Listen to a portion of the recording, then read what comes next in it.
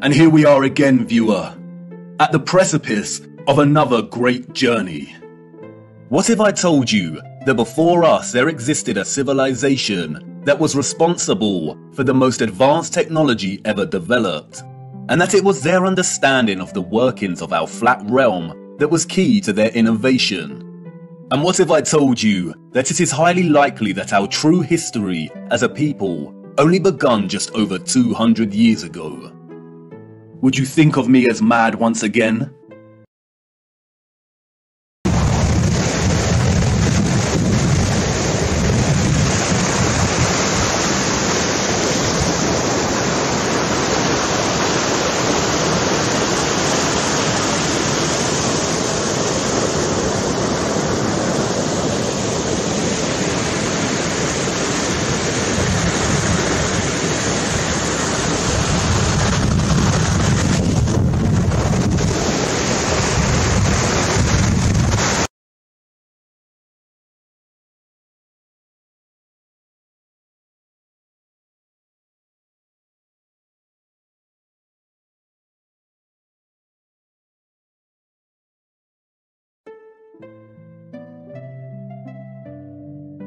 Once you are awake, it is almost impossible to fall back to sleep again.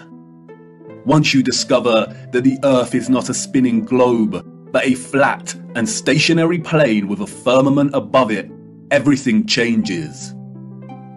The trusted voices and satanic scientific priests who once shaped our reality and understanding of the world are no longer reliable. Our first-hand experience of the Earth as a stationary realm is at odds with their fabricated narrative of space and spinning planets. The scarring of our land and the barbaric mining of Earth's once majestic giant trees is at odds with the history books and geological narrative. And the awake are left wondering, what on earth happened? If they've lied about the Earth, space, and the destruction of our flat realm, then how can we trust the official, mainstream historical narrative? The historical narrative, like the heliocentric model, does not make sense. It doesn't add up. And all it takes is a closer examination, and their lies, which have governed our understanding of history and the world since our birth, begin to fall apart. Let's stir the mind with a few contemplations. We are told that the first true power tool was invented in 1895, when a German company combined an electric motor with a manual drill. The drill weighed 16.5 pounds and required multiple operators. It wasn't until 1957 that a company called Bosch began designing power tools in bulk that were both economical and powerful. So then how did our historical ancestors, a more primitive, underdeveloped people, design and build some of the structures we encounter? What about all the gigantic monolithic stones we encounter that have been cut with such precision? Ask yourself, could you repeat this today with the arsenal of equipment we have at our disposal? And what about the magnificent ancient stepwells of the East? Stepwells, we are told, were multi-storied wells built by our primitive ancestors as ways to preserve the water supply during droughts. But look at the intricacy and complexity of these structures. Look at the glory and the finesse. Look at the geometric precision. All dug out and crafted from using hand tools. Yeah, right. What about the gigantic canal networks we find all over the world? The Erie Canal in America was allegedly built between 1817 and 1825. There were no civil engineers in America at this time. The people responsible for planning construction were novices, we are told. The canal is 12 meters wide and 4 meters deep. The Erie Canal spans 363 miles. But this was not just a case of digging each day for the Irish immigrants and their oxen companions. They had to fell hundreds of trees as they passed through the virgin forest.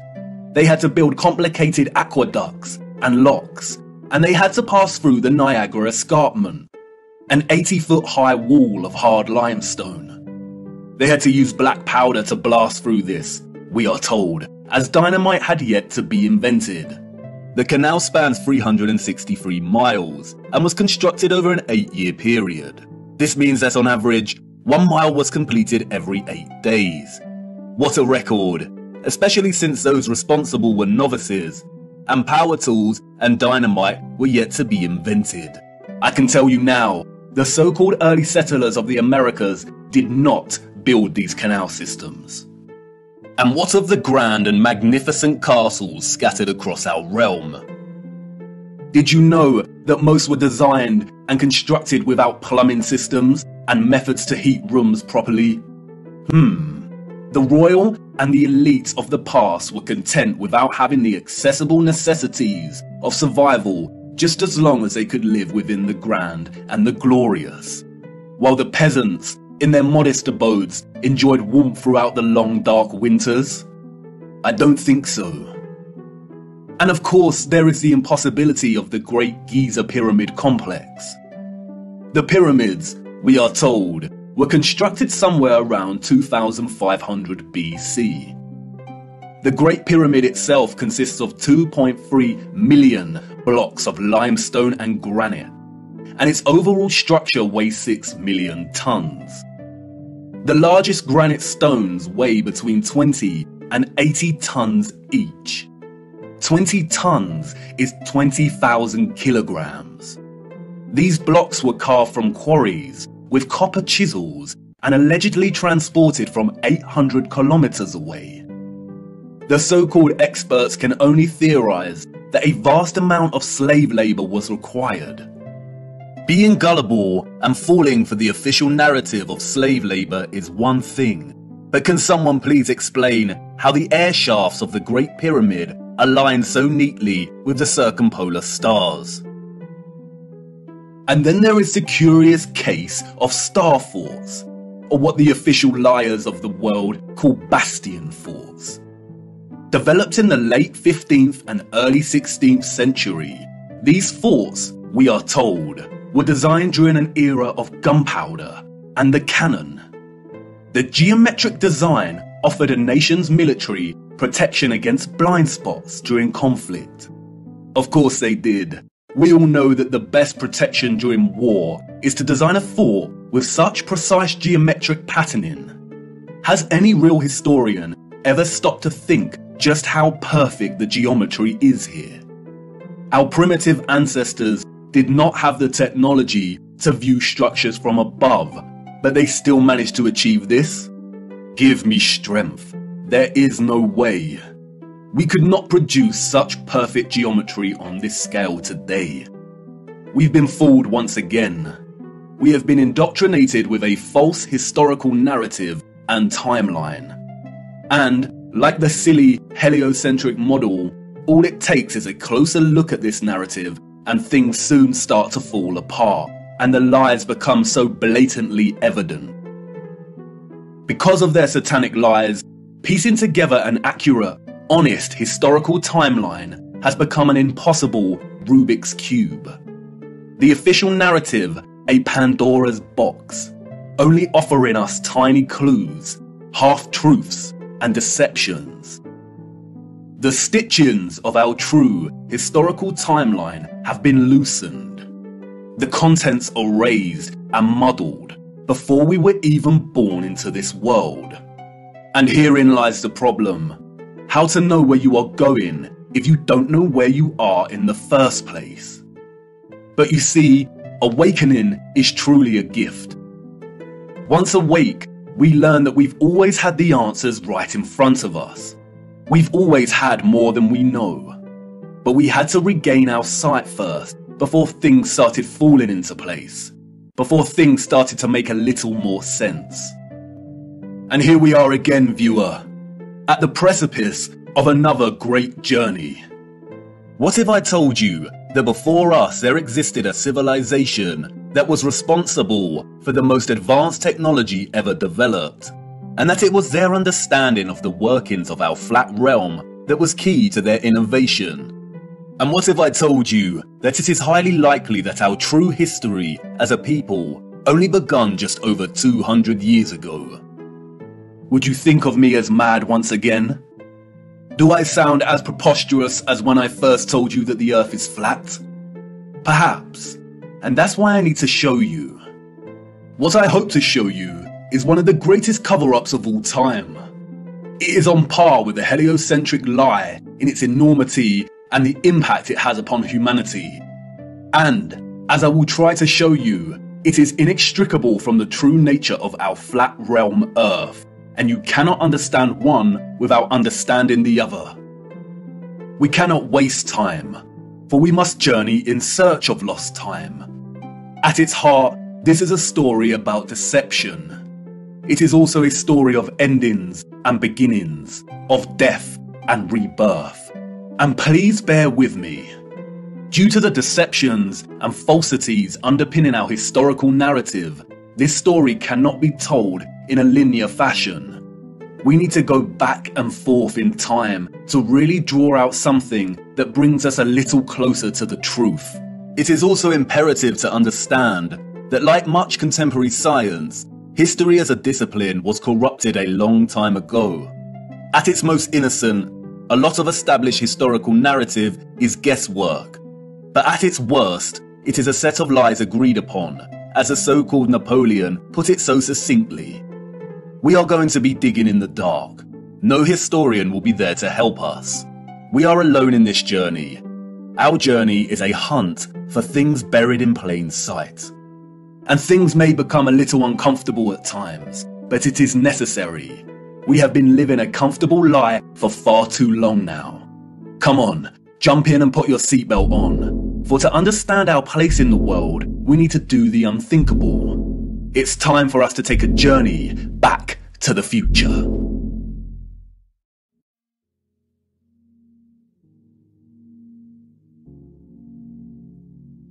Our journey begins in the unlikeliest of places.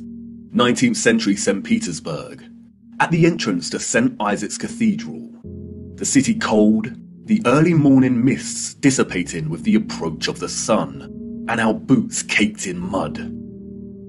The year is 1860, and while St. Petersburg stands regal and proud, its inhabitants are nowhere to be found.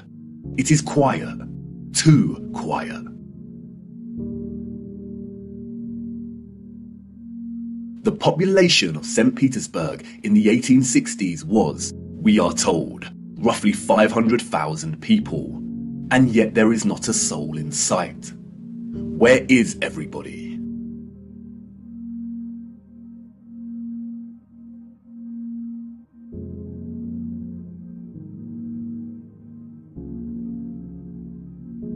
The long shadow of Alexander Column gives us a clue as to the time of the sun's journey above this region. Long shadows only occur during morning or evening. It must be morning, but it appears that no one has surfaced yet. If we travel 400 miles across to Moscow, we see the same thing. Empty, quiet streets. In 1860, Moscow shared a similar population with St. Petersburg, roughly 500,000 citizens. But again, where is everybody?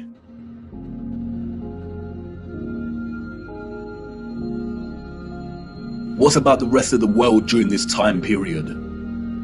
Edinburgh, Scotland, 1840s.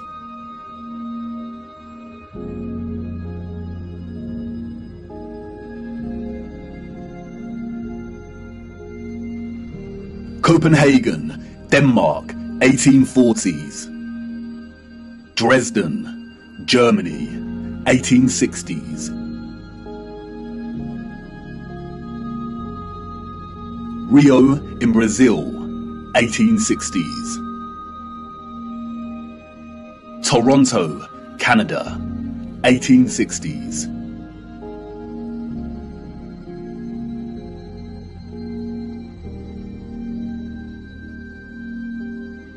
Athens in Greece, 1860s.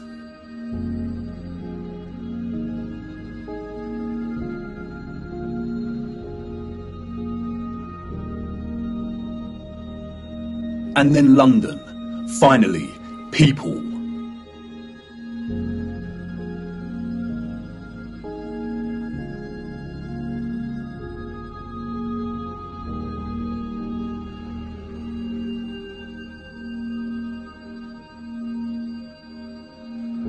And what about Paris?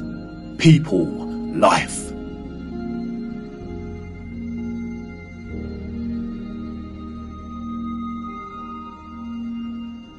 The first photograph, we are told, was created in 1822. The art of photography relies on methods of juxtaposition, of comparison and contrast to deliver its message and sentiment.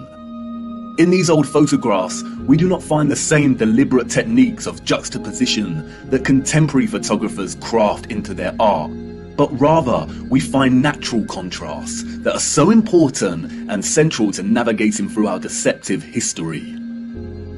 Contrast is a phenomenon, natural or artificial, in which meaning is generated and conveyed through the comparison of two opposing elements. When looking at 1860s Russia, there is an immediate contrast between the lack of population and the sheer size of these cities. Even in the 19th century, both Moscow and St. Petersburg are enormous. The infrastructure found in the photographs could hold a population well into the millions. Why are the cities so vast if the population was only 500,000 in each? Furthermore, the official narrative gives us a population that increases in a linear fashion from 1764. Many of the buildings we see here were built years before the photograph was taken. Did the Russians just plan well in advance? But it's when the population is introduced into these photographs that a new contrast emerges that is staggering. That is, between the people and the environment itself. It may be the reduced population numbers, or it may be the monochromatic starkness of the black and white images, but they present to us something that we've lived amongst our entire lives and never paid any mind to. That is, the enormity and impossibility of the architecture. As we engage with the industry and act of tourism, we journey from place to place and observe, taking it all in, learning, hearing, and being told what we are looking at and how it came to be. And standing in front of a structure like the Arc de Triomphe in Paris, we might even exclaim, wow, how did they do this? But the moment, inextricably wrapped up in the busyness of the scene, perhaps prevents us from really asking that question with sincerity. Standing in front of a structure like the Arc de Triomphe while the crowd frantically takes pictures on their smartphones makes it all a reality. And we conclude, before being shoved away by new tourists, well, they had to have done it somehow because I'm here and looking at it. During our indoctrination at school, we are seldom shown old photographs of the grand cities scattered around our flat realm. And perhaps for good reason. Because when we marinate on images like this, and are presented with the visual evidence of a very primitive Victorian people, dotted around like grasshoppers, within the shadows of the most magnificent, grandiose, brilliant architecture a human could ever imagine, we begin to have doubts. Indeed, how did they build this?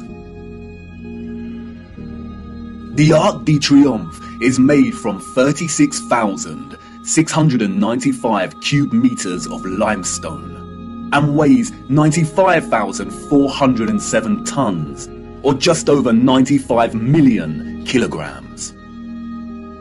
They tell us it took 12 years to build the giant arch in two different periods, between 1806 to 1814 and between 1832 to 1836. How did they transport this amount of limestone with the same horse and carts that we see in the photographs? Look closer at the four sculptures that adorn each of its sides. Look at the intricacy of the sculptures and the patterning of the ornamentation that frames the arch. Each section is perfectly repeated without any deviation or inconsistency. The first true power tool was not invented until 60 years after this arch was completed. They tell us this was crafted by hand. Is that even possible? And then there is the ceiling of the arch. Immaculate, 3D sculpted roses, perfect in their geometric symmetry. The nuance of the detail and finesse of each petal and cross-section borders is overwhelming. Look at the rest of Paris during this time. Again, a plethora of unbelievable, gigantic and magnificent structures. The city's infrastructure glorious, and the people and their means of transport primitive, unsophisticated, and seeming not at all developed to the point of producing a city like this. The roads are improperly paved and uneven. They are dirty and muddy. We also see buildings during this period in which the architecture aligns with the inhabitants. Buildings of misshapen proportions, less developed and refined, charming in their own way, but coarse in their use of wood and plaster.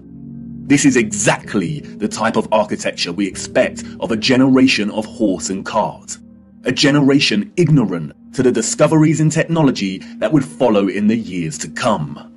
Furthermore, at the time of this photograph, the arch is roughly 40 years old since its completion. Yet can you see how worn some of the parts of the structure are? We see weathering on the stone that suggests the arch is much older. As we approach the late 19th century, we see that the people of Moscow have finally decided to leave their homes and venture out into the streets. The infamous Red Square, now bustling with life. St. Basil's Cathedral and the Spasskaya Tower dominate the frame of the square. The construction of St. Basil's Cathedral began in 1555 and was completed in 1561, a mere 6 years. It suffered a huge fire in 1737 and underwent restoration over a 20-year period. But look at it. What a structure. Almost unreal and like no other. It is composed of thousands of red bricks and tin sheet metal that has been shaped into the distinctive onion domes we see. Look closer at the intricacy of the domes. How did they bend metal to achieve such precision and perfection in the 18th century?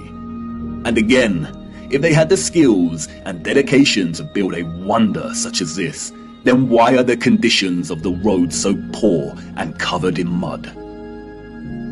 We see these incredible structures and buildings everywhere in 19th century photography.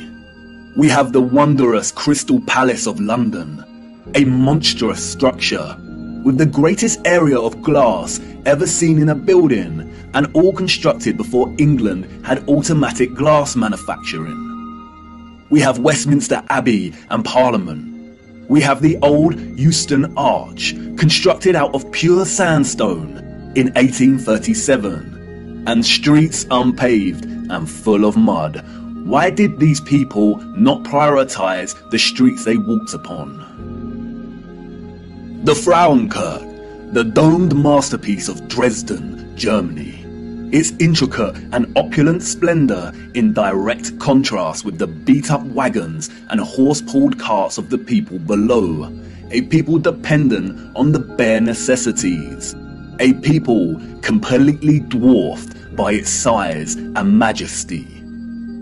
The Library of Parliament in Ottawa, Canada, built over a period of 17 years. The first major settlers arrived in 1800, and at the time of construction, the city's population was under 20,000. Would a grand, glorious library really be a priority for settlers? Why does the building look like it's been cropped out of Europe and pasted into Canada? Even at the turn of the century, 40 years before Bosch economized the power tool, we have the old Penn Station in New York. Look at the size of this. Completely mind-blowing proportions. As we can see here in the photograph, each octagonal, sculpted pattern on the arched dome ceiling is larger than one individual human. Look at the gigantic columns. and detailed acanthus leaves decorating the tops of each pillar. They tell us this station took 6 years to build. 6 whole years. Yeah, right. Why are we so gullible?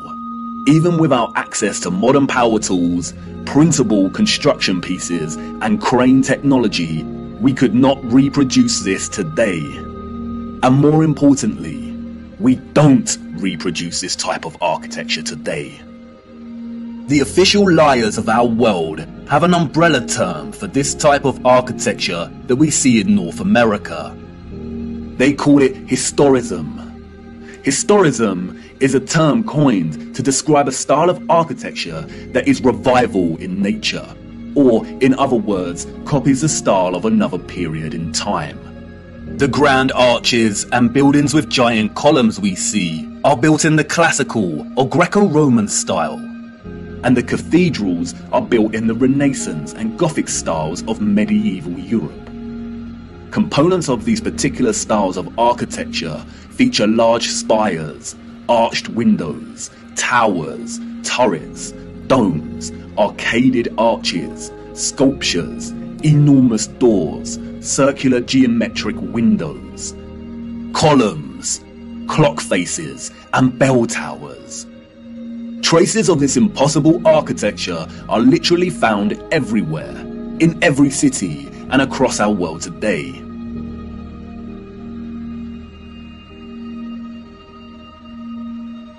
Some preserved and maintained, like the Parisian Arc de Triomphe and Notre Dame, and others lost and long forgotten to time, like the Euston Arch and the Old Penn Station in New York. We as a people travel miles to take our own photographs of these wonders.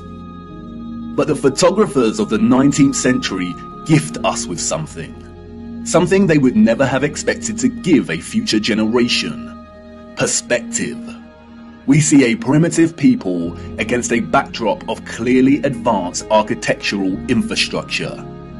The official historians of the world tell us tales of Darwinian evolution and progression between time periods.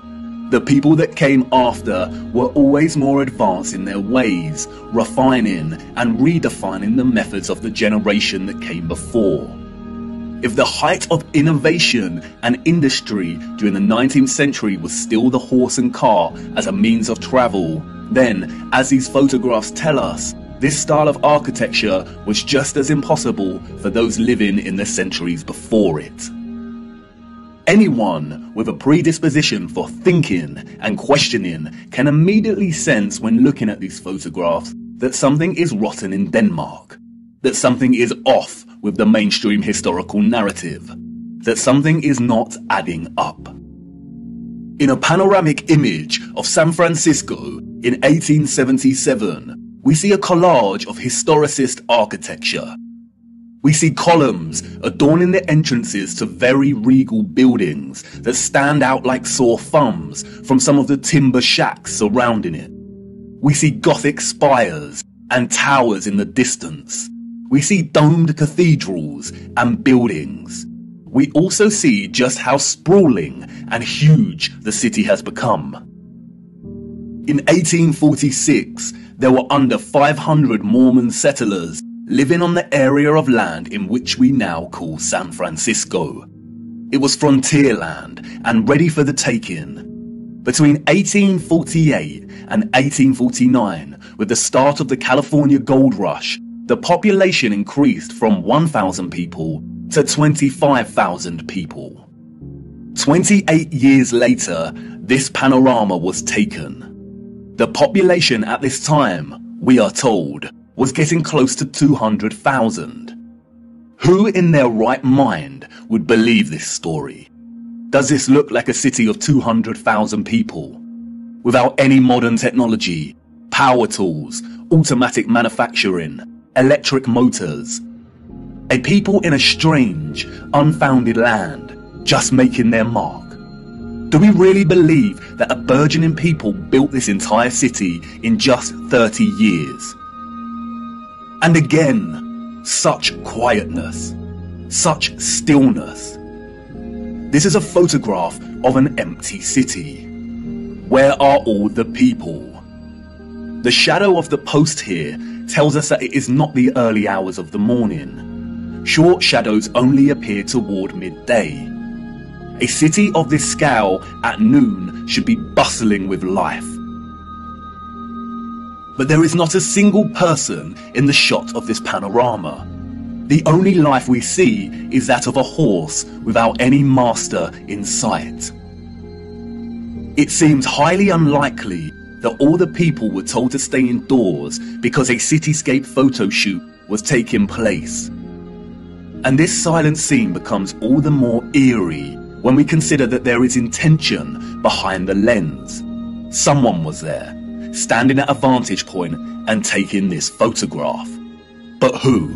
And for what? And what are the chances that in the 19th century, during similar decades, we see deserted Russian, European, and North American cities photographed like this?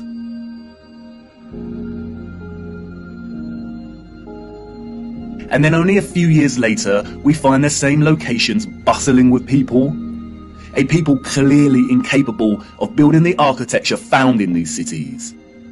And what to do with these photographs?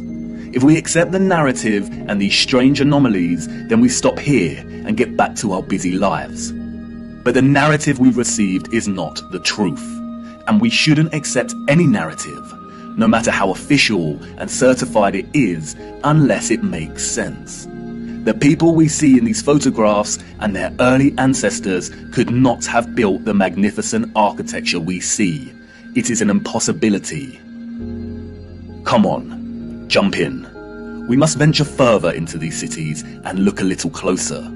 There must be some clues waiting to be uncovered that helps us understand why these cities are empty. Wait, what's that you say? You want to wipe the mud from your boots first? Do not bother, it's a waste of time. Come on, jump in and let's go. For it is the mud that offers us some small clues as to what could have occurred during this time period.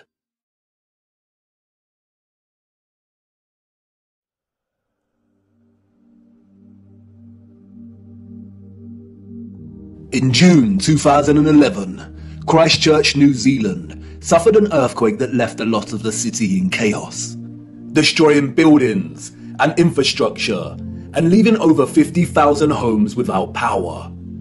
As a result, there were collapsed houses, ruptured water mains, flooding, and fires due to disrupted electrical lines. Due to the strong ground motions and intense shaking, part of the city experienced a strange phenomenon known as soil liquefaction. Sand boils emerged from asphalt roads, toppling and sinking cars, and causing boulders to fall from hills, resulting in more home damage. Soil liquefaction occurs when saturated soil loses its strength and stiffness in response to an applied stress, such as shaking, or other sudden changes, such as a strong explosion. Loose, saturated soil or sand has a tendency to compress when a load is applied. But in the event of a stress, such as shaking or an explosion, we see the opposite. The soil tends to dilute, and the result is treacherous quicksand or quick clay. The land turns to liquid, causing structures of heavy mass, such as buildings, infrastructure, and cars to start sinking, topple over, or collapse. It can also affect dams and bridges. Turbidity currents can also form huge landslides that are impossible to stop. In the worst case scenario, entire cities may be destroyed. As you can see, liquefaction can move entire areas of land. The mud can rise dramatically and rapidly, and its destructive force is unstoppable. It is a well-documented phenomenon. The 1964 earthquake in Nagata, Japan caused liquefaction, and we can see the effects very clearly in these photos. The same here with the 1964 Alaska earthquake.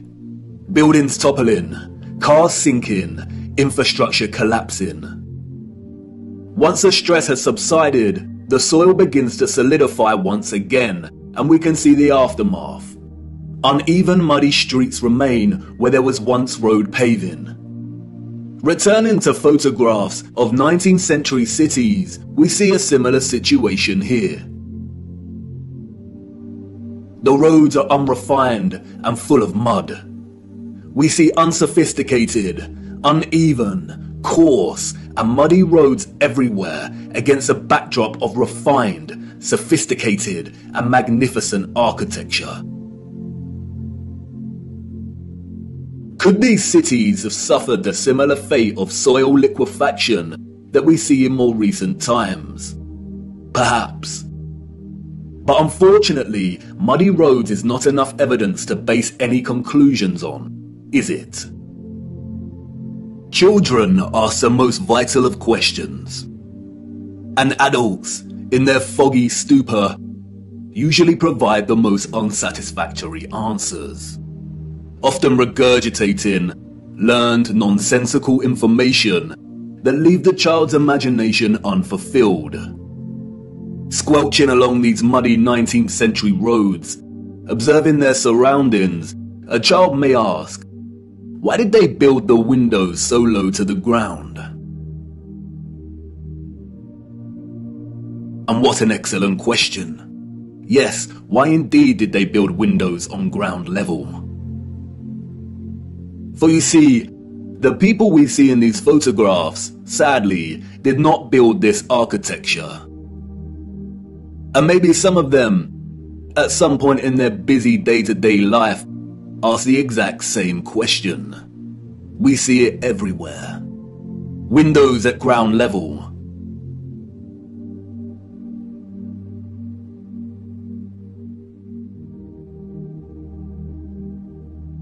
Windows partially below ground level.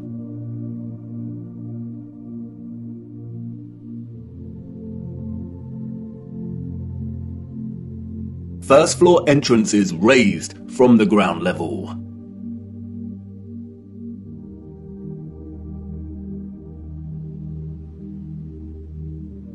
Steps leading down to entrances below ground level.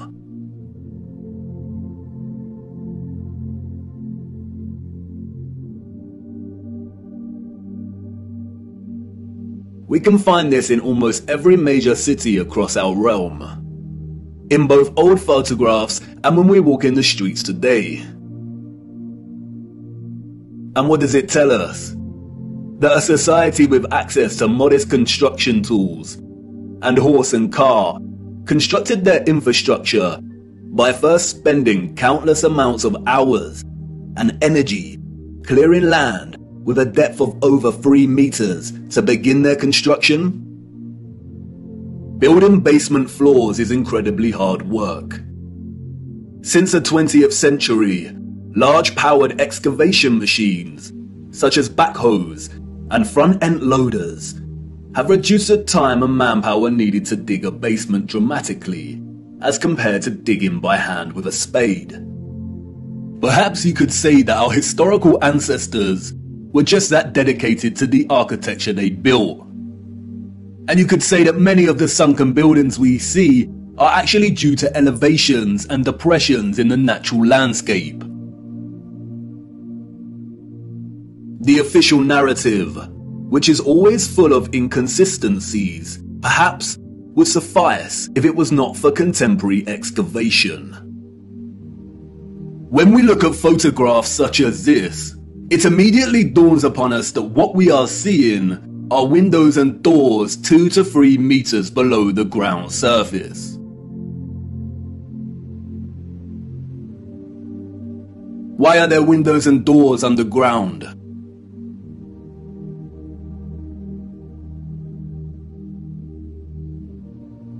What is this that we see in our cities? Natural soil accumulation over time? Geologists have never been able to ascribe a consistent value to worldwide natural topsoil accumulation, because it is impossible. Some regions of our realm experience consistent topsoil accumulation, whereas other regions actually experience consistent erosion. Many historians and archaeologists have noted that many cities over the centuries have been destroyed through war, and natural phenomena such as earthquakes, volcanic ash and flooding.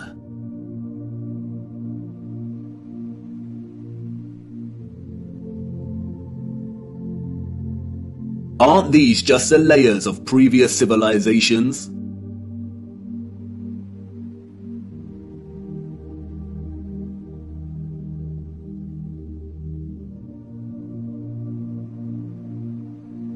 No, they are not.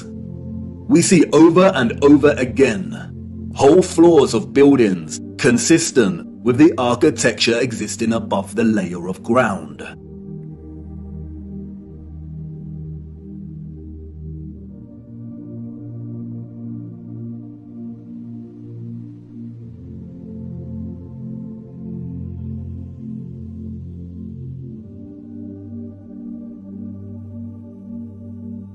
You see, what lies beneath is not the unfamiliar traces of previous generations, but of the same generation that built these structures. And once you really see this kind of sunken, buried infrastructure that exists in such prevalence across our world, you can never unsee it.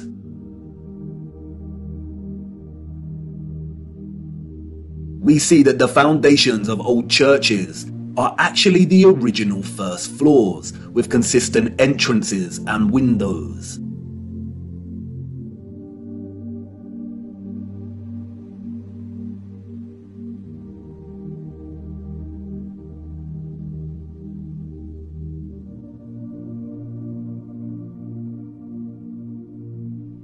We see mosaics unearthed. We see pillars, columns and arches that were originally much larger, and it was the layer of soil that reduced their size, as if they weren't big enough to begin with.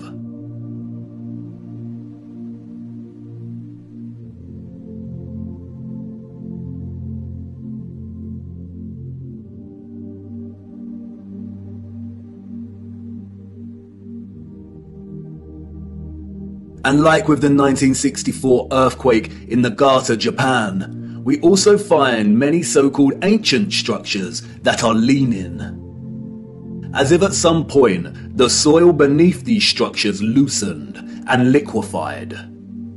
We have the Sachsenhausen Church Tower and Our Dear Lady at the Mountain Church Tower in Germany, the Tiger Hill Pagoda in China, the Leaning Tower of Neveyansk in Russia,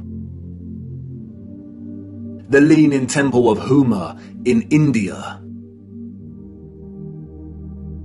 Oudkerk in the Netherlands, the Tower of Zaragoza in Spain, and, of course, the Tower of Pisa. The official liars of the world try to justify the buried and tilting structures we see, filling our heads with stories of antiquity and ever-changing geology. But it becomes trickier for them when we turn our attention to America. If we are to believe their narrative, then all of the buildings we see in 19th century photographs of the burgeoning American cities are newly constructed.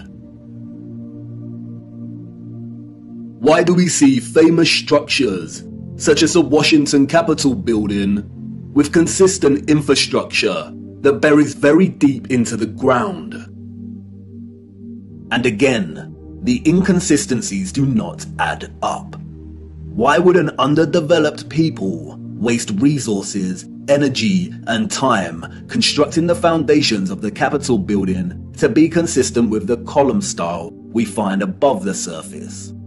The foundations did not have to feature columns. Columns, we are told, are a stylistic choice, not a functional one. So why would they do this? In a nutshell, they wouldn't.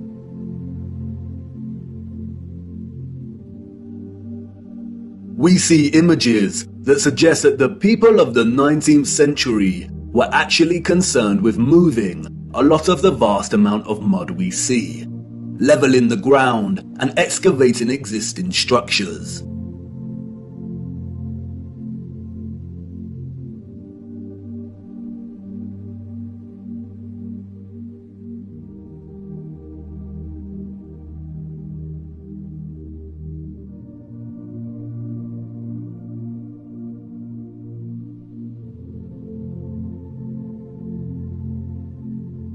The consistency and prevalence of buried architecture across our realm indicate that whatever happened was a worldwide event, despite regional differences in natural topsoil accumulation and erosion. And there is no official narrative explanation that justifies the buried architecture we see.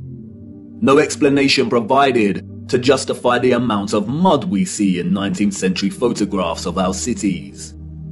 On the roads, mud piles from clearing, the roads uneven, the land ravaged, but the architecture grand, perfect and intact. Applauded by literary scholars for his use of fog as an opening simile and metaphor to paint a portrait of London as a corrupted hub amidst burgeoning industrialization, many often overlook that Charles Dickens's 1852 novel Bleak House actually opens with a different image. London, Michaelmas term lately over, and the Lord Chancellor sitting in Lincoln's Inn Hall. Implacable November weather, as much mud in the streets as if the waters had but newly retired from the face of the earth. Liquefaction caused havoc across Christchurch and the Garter. But these were isolated earthquake events, and only portions of each city were affected. It is not possible for there to have been huge, simultaneous earthquakes around the world during a similar period. Or is it? Even Wikipedia tells us that liquefaction can occur naturally or artificially, from an earthquake or other sudden change in stress condition. Even if this was the case, we do not see the same structural damage to the buildings in the 19th century like we do in cases such as Christchurch and the Garter. Most of the buried architecture we see is intact. It is either sunken or the ground level has been raised at least 3 meters, sometimes in a uniform manner, and other times partially buried in rolling mud hills, as if there were huge landslides.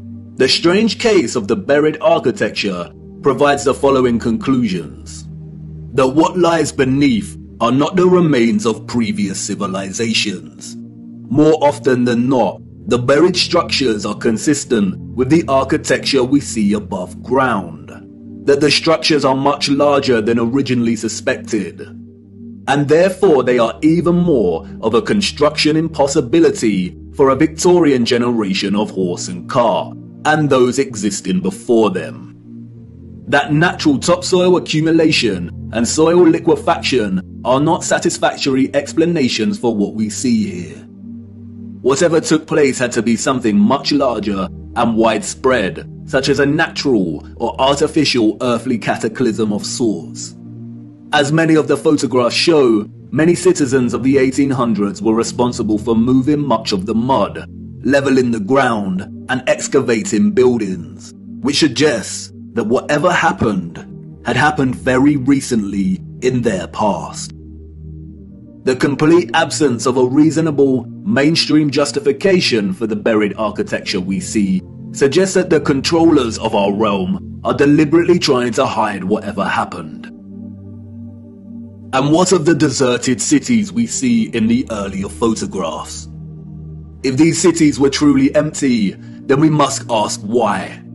We must also ask how all the people got there in the end. In the space of 30 or so years, we see a city go from barren to bustling. Interestingly, it is Charles Dickens and 19th century literature more generally that offers some clues. 2 central themes run throughout 19th century Victorian literature: that of marriage and female chastity, and that of orphans and adoption. Many of the fictional characters we've come to love over the years are orphans. We have Oliver Twist and Pip from Great Expectations. We have little orphan Jane Eyre and Heathcliff from Wuthering Heights. We have Mowgli from The Jungle Book, Cosette from Les Miserables. We have Heidi, Rapunzel, Peter Pan, Snow White. We have Tom Sawyer and Huckleberry Finn and Anne of Green Gables.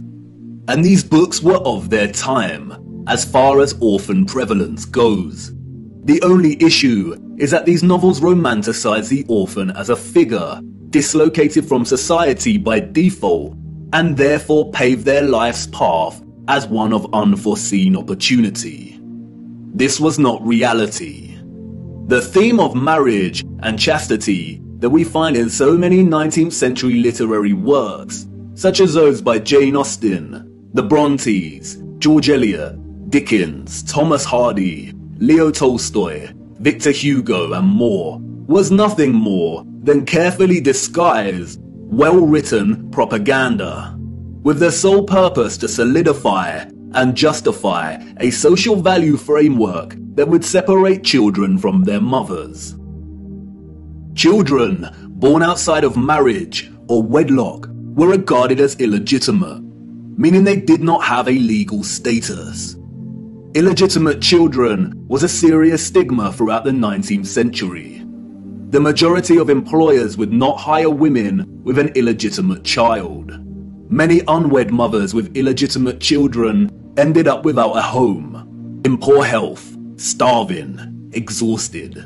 Their only place of refuge would be the workhouse, where they would carry out the most unpleasant duties. In some places, women with illegitimate children were singled out and had to wear a special uniform, which alerted everyone to their status as an unmarried mother or fallen woman. As a result, a vast amount of orphanages and foundling institutions were established. This is the London Foundling Hospital that was very active in the 19th century. Look at the size of it. Charles Dickens was obsessed with this place. Inspiration, they say. The official narrative tells us that an estimated 4,500 women handed over their children to this huge building. But this was just one institution. Wikipedia gives us a partial list of over 64 orphanages that were founded in the UK during the 19th century. The list is only partial. The peculiar case of the vast amount of parentless children in the 19th century is well documented by many researchers.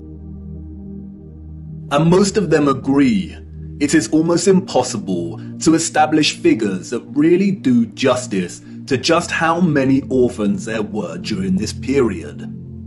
Their footprint did not enter the record books. It formed in the mud and was then washed away. It wasn't just the UK. This was a worldwide phenomenon. New York City had 4 foundling asylums alone that processed thousands of children annually. By the beginning of the 20th century, Italy was reporting 32,000 children per year. Spain and Portugal were reporting 15,000 annual foundlings. Before 1860, 374,000 recorded infants were processed by the asylums in Milan, Naples, and Florence alone.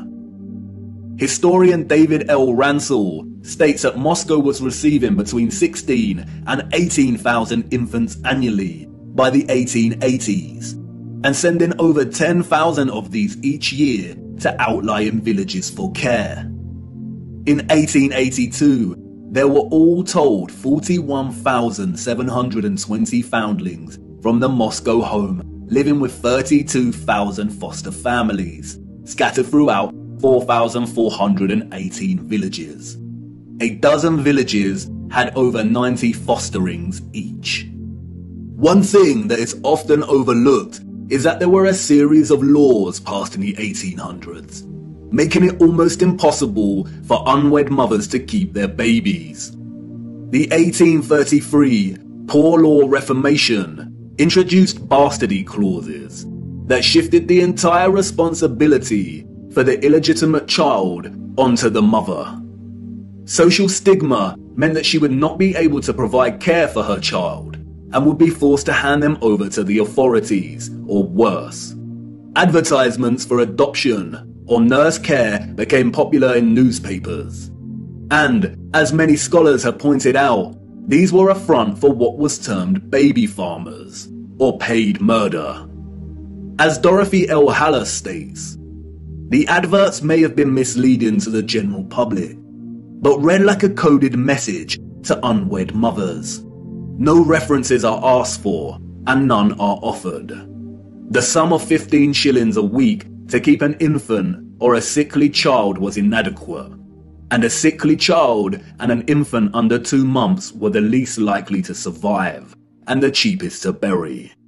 Infants were taken, no questions asked, and it was understood that for £12 no questions were expected to be asked. The transaction between the mother and the baby farmer usually took place in a public place, on public transportation, or through a second party. No personal information was exchanged. The money was paid, and the transaction was complete. The mother knew she would never see her infant alive again. Most children, however, were not murdered, but were dropped off at the doorsteps of orphanages or the workhouse. All children taken into these institutions were given entirely new identities. They were provided for with shelter, food, and clothing temporarily, and then sent off to workhouses or another location. Photographs in the 19th century were scarce, but towards the end of the century we see more photographs, and the last continent to experience such mass exodus of orphans was the United States. And it is here that we see evidence of the orphan trains. The first group of these orphans arrived in Michigan in 1854, and from that moment on, the movement shipped hundreds of thousands of children across the states until it ended in 1929. Officially, there were over 97 institutions involved in orphans and orphan trains in the 19th century. And again, this was not just the United States. Annie McPherson will go down in history as a woman who scammed more than 100,000 foundlings and shipped them from the United Kingdom to Canada, New Zealand, and South Africa, and even to the outer edges of the earth in Australia, so that they could be sold into child labour. Why do we see so many photographs of orphans in workhouses? Why are they working with machinery created for adult use? Were there not enough adults during this time to carry out this work? And then there is the strange case of the burgeoning American amusement parks at the turn of the 20th century. In addition to rides and exhibits, many of these parks featured an unusual attraction: infantoriums. Visitors of these parks could stroll around with ice cream and swing by these stations, a visit equivalent to that of a fully functional neonatal intensive care unit, complete with incubators filled with sleeping, premature babies. History has been kind to Martin Cooney. Touted as a hero, Cooney was the German mind behind the incubators. His first encounter with premature babies, we are told, was at the 1896 World's Fair. He knew immediately that the exhibition would save babies' lives. The technology to keep premature babies alive was expensive, and he knew the public would pay to see the babies in incubators. He would charge an entrance fee at the amusement parks to generate funds to help these babies live. Nurses tended to the babies as an enraptured public looked on. Like any other amusement, the premature baby exhibits included carnival barkers who tried to lure the public to come and see the babies. I don't know about you, but I find something very off about these incubators. Advertisers featuring living babies. A lot of the fairs where Cooney showed his babies also featured eugenics exhibitions. Eugenics is a field of corrupted pseudoscience that endorses selective breeding to improve the genetic quality of the human population. Eugenics was inspired by Darwinism and was a driving ideology that fueled the Nazis. Why are people paying to see living babies, as if they had never seen a living infant before? Did people of the time not have their own babies? And where are these infants' parents? How did they have the technology in the 19th century to keep premature babies alive in such a way? Or is something off, once again, with the official narrative. There were 80,000 premature babies who were treated in these amusement park incubators. 80,000. The hundreds of thousands of orphans in the 19th century are just barely believable. Were women really that carefree? Did America even have the population numbers to justify 80,000 premature babies? We are not talking orphans here, but infants born prematurely. The narrative is not convincing or realistically fathomable. Where did these babies come from? More troubling is Cooney's background. As many historians have pointed out, he had no medical degree or training. His story is a very similar one of unconvincing philanthropy that we find surrounding some of our contemporary figures today that also do not have medical degrees. And then there is Marie Dressler, a Canadian silent film and Depression-era movie star. She adopted one of these incubator babies. Celebrities and adoption. The official narrative conveniently leaves this out of her story and tells us that she may have had a daughter who died as a small child. But the photographs suggest otherwise. Did she adopt her incubator baby at one of these fairs? Were the fairs a front for illicit adoption of premature babies? Even if they were premature, did that mean they had no parents? Who owned and was responsible for these parks? And what happened to the babies once they grew and left the incubators? If something feels eerily wrong about the entire narrative surrounding these parks and orphans, it's because we are not being told the truth. Why were there hundreds of thousands of parentless children in the 19th century? Where did they come from? They were relocated all over the world. Europe, America, Russia, Australia, Canada. Why? Especially when most still had a living parent. If pregnancy out of wedlock was such a social stigma that resulted in such trauma, why would so many people put themselves in that position in the first place? Did the government really care about social morality enough to pass laws? And all the effort to build and maintain orphanages and orphan relocation networks, would this not burden governmental finances and administration systems? It certainly would have. But, you see, there was a greater purpose behind the government's worldwide agenda: repopulation. The social narrative of chastity was nothing more than propaganda and justification for stealing children. The reason we see empty cities in the early 19th century is because they were in fact empty, void of population. And the reason they are bustling 30 years later is because orphans were shipped into these cities to repopulate them. You see, in the early 19th century, there was a worldwide reset of sorts through depopulation and then repopulation. The people we see in these photographs did not build this architecture. They inherited it, along with a lot of mud. Not only did they inherit it without a clue as to what it actually was and who it belonged to, but they were unknowingly complicit in repurposing pretty much all of these structures. I know, none of this is making much sense at the minute. You are probably wondering why on earth these cities were empty and full of mud. What happened that meant governments needed to repopulate the earth?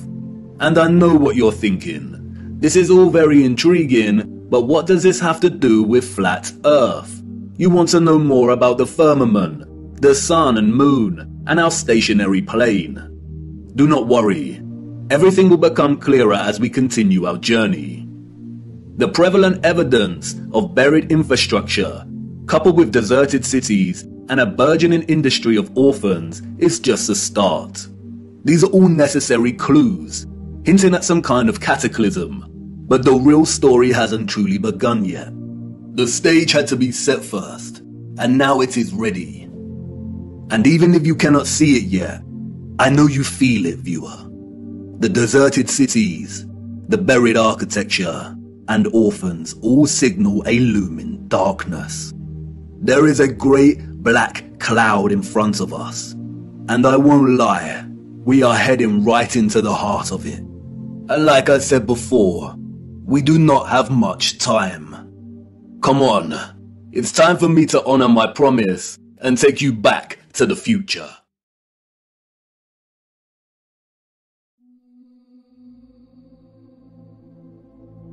Water, an inorganic, transparent and odorless chemical substance that covers 70% of the known Earth's surface.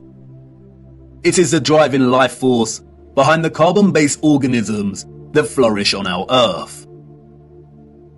It borders and separates our lands and collects and solidifies at the inner and outer regions of our flat, stationary realm. God should have sent a message to the inhabitants of Earth and been precise and told them to watch the water, to meditate on its function and natural laws, because in their time a great deception would be cast over them, like a cold shadow of an unknown, nefarious king. And maybe God did send this message in the form of a flood, but its truth was mythologized and buried, and the lie propagated in spite of it. Resting water does not curve and convex. The natural laws of a resting body of water insist that it takes the exact shape of the container it fills, and always finds and maintains a flat level. Resting water always rests flat, and watching the water when we sit at vantage points, when journeying above in planes, and before we take a sip from our drink, we must remember to never forget this law. Most of us instinctively understand the laws of water, and yet many continue their day-to-day willfully participating in the nonsensical, heliocentric hoax.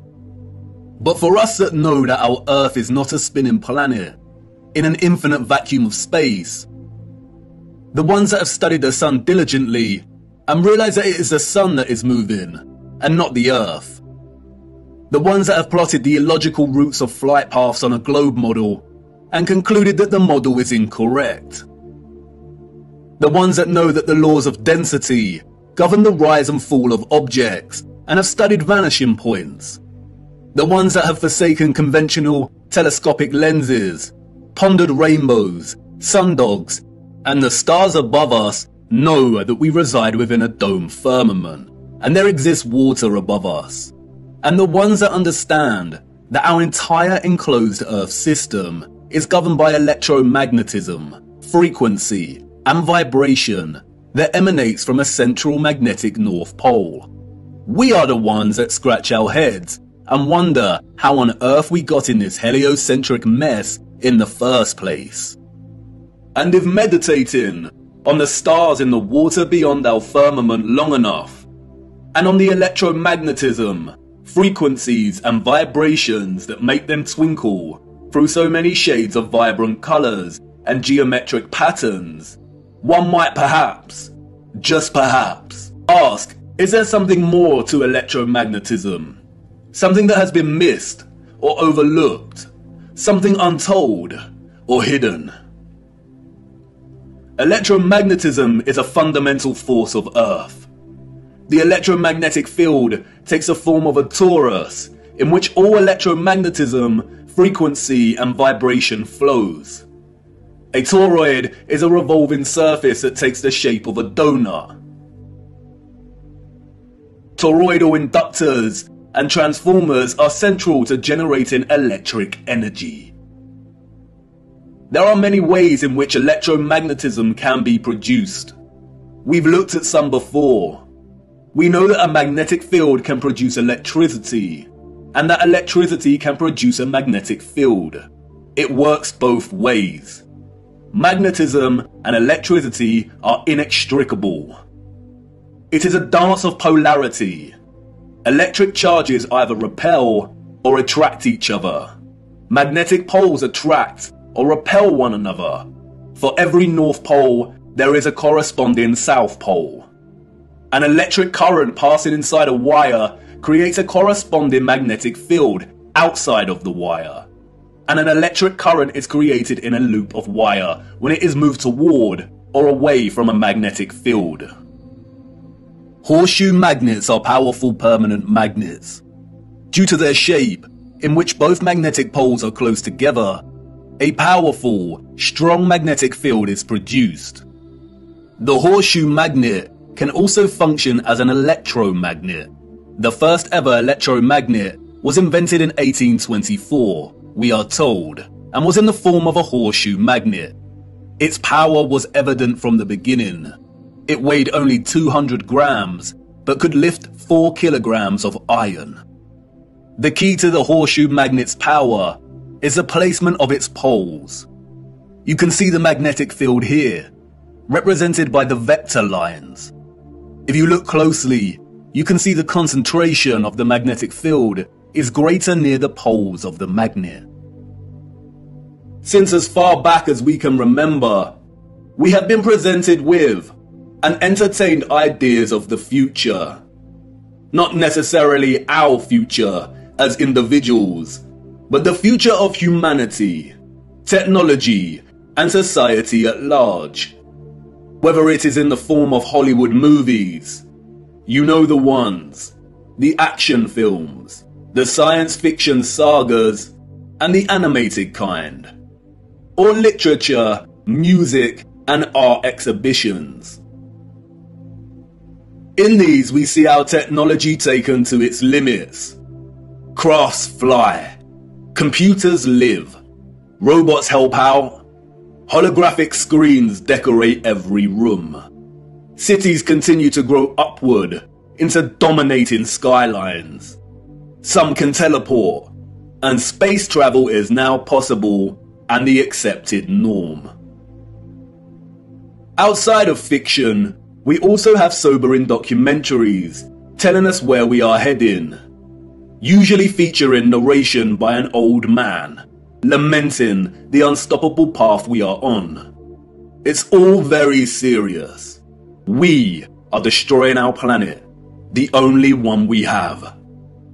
And we have political parties, non-governmental organizations, and the trusted voices and scientific, award-winning geniuses sharing similar messages. And really, when you look closer at both the fiction and the alleged facts, they all share the same underlying premise and principles. We are becoming so technologically advanced that the planet we reside on is no longer enough, or can no longer sustain our activity.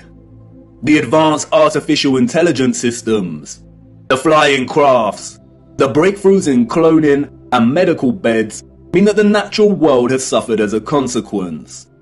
And depending on the type of genre you are entertaining, the solution is either 1. For humanity to perish as a result, perhaps destroyed by the very artificial intelligence systems it created in the first place, or perhaps by a natural, lung-choking virus that has mutated and is sweeping the earth to restore natural balance.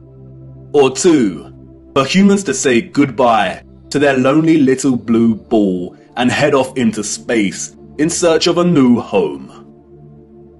But you see, there is no globular planet, and there is no space, and therefore all visions of the future are purely fictional, and not particularly innocent.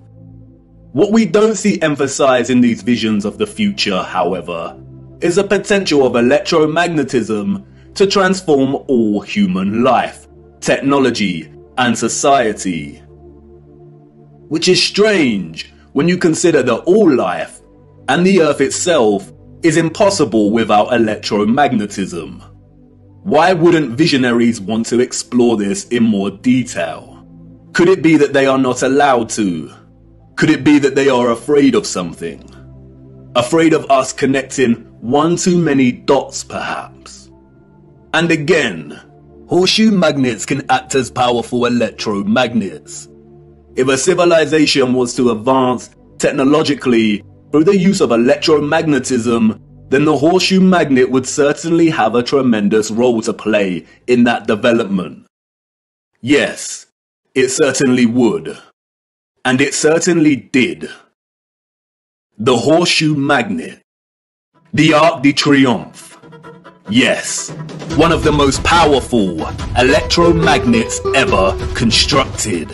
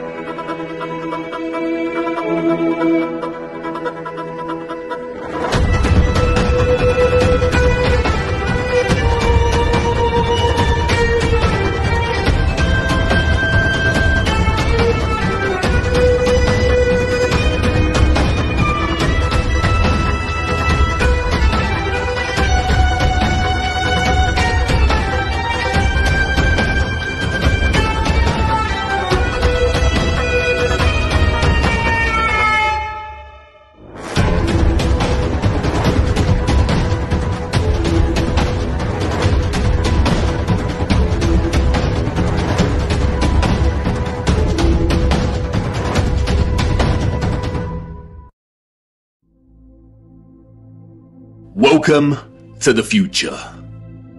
Except it's the past. The future came and went, and we missed it. The magnificent architecture we see throughout our realm, in which the official liars and controllers of our world have termed historicist, neoclassical, Renaissance, Gothic, and so on, all belong to one whole unified civilization. A civilization so developed they had harnessed the power of electromagnetism to such a high degree that they not only built these huge structures, but also crafted them with utter finesse and beauty. A celebration of their own technological advancement. The structures were designed with the sole intention of harvesting and generating electromagnetic energy and distributing it across the world. Their cities, towns, an entire way of life ran and depended on the use of free, clean, and powerful electromagnetic energy. The energy was harnessed and collected from the ionosphere above our heads through the use of antennas, spires, domes, and towers.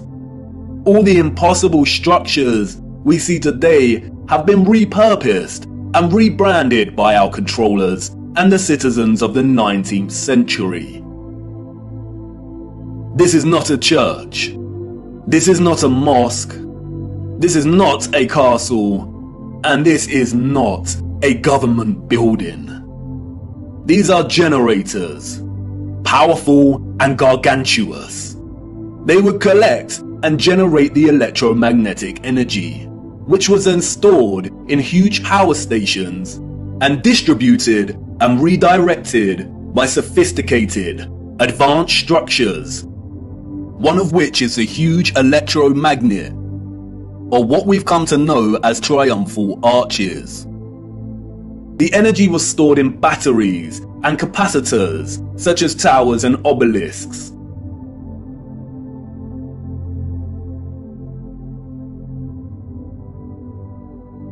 All cities were constructed across our realm in the form of one big, interconnected power grid, much like a huge computer motherboard. I already know what you're thinking. What? He's finally lost it. He had us with flat Earth, but this is just too much. I know. The backup programming is kicking in. But before you turn away to leave and cast aside your muddy boots, let me show you how it worked. As you know, we live on a flat stationary plane. At the center is a source of magnetism at the North Pole, and directly above this is Polaris, fixed at the central and highest point of a wondrous crystalline dome firmament. Beneath the firmament, different layers of atmosphere exist at different heights. The ionosphere starts at about 30 miles above Earth. It includes a thermosphere and the mesosphere. The ionosphere is an electrical atmosphere that is ionized by the sun's electromagnetism. It also forms the inner edge of the magnetosphere. I know, a lot of big words and abstract concepts, but you are familiar with this process and have been witness to it every day for the entirety of your lives. And the result is colored plasma. When the sun is entering or exiting our region, or what the liars of the world call sunrise and sunset, we see a variety of color gradients due to its distance from the ionosphere above us. When the sun is no longer journeying above our region, the sky loses its color and we can see the stars in the firmament beyond. Although the official scientists designate the ionosphere as an atmospheric layer, it is actually an ethereal layer. Ether is the fabric or element that carries electromagnetism. It connects everything in our realm. It is the fabric that makes the sun and moon and their concentric journey above our disk possible in the first place. Ether is the mysterious fifth element. It connects everything electromagnetically through vibrational energy. It is the glue, the web, the driving force behind absolutely everything. The four other elements, air, fire, water, and earth, only exist because of the ether. They are expressions of ether's vibrations. Cymatics is a good example of ether's presence. The frequencies fed through the Chladni plate make the sand or salt form precise and complex geometric shapes. The higher the frequency, the more complex the geometric pattern. But what is the conduit that takes the frequency's vibrations and allows the sand to take such shape? That is the ether at work. That's why we see fruits and vegetables that closely resemble cymatic patterns. It is the ether at work.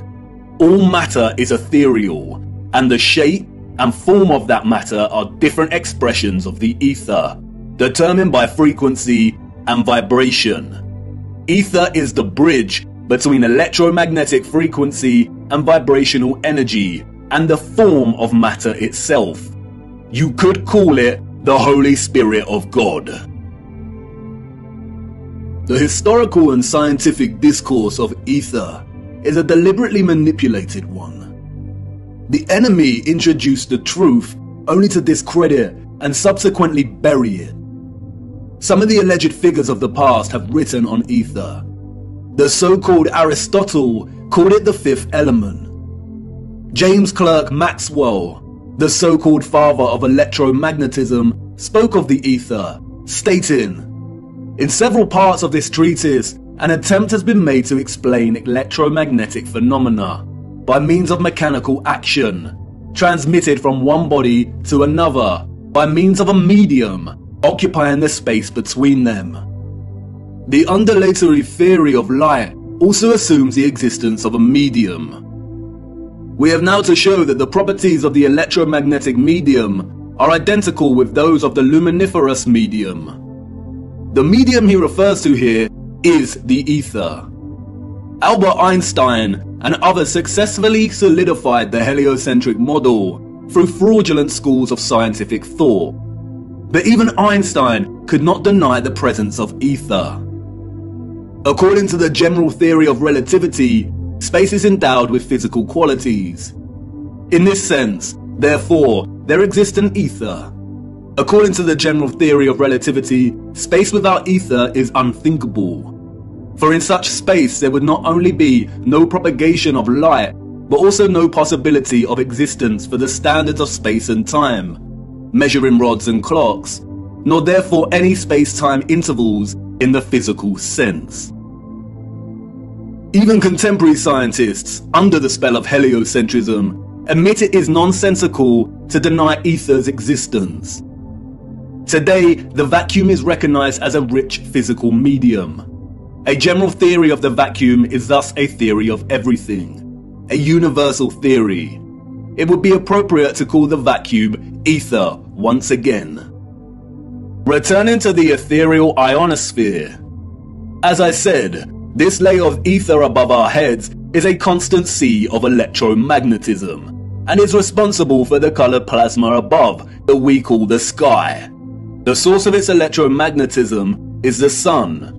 It is because of this ionized layer that we get ionospheric lightning in the form of sprites, which in turn influence the thunderstorms below. An ion is a particle, atom, or molecule with a net electrical charge.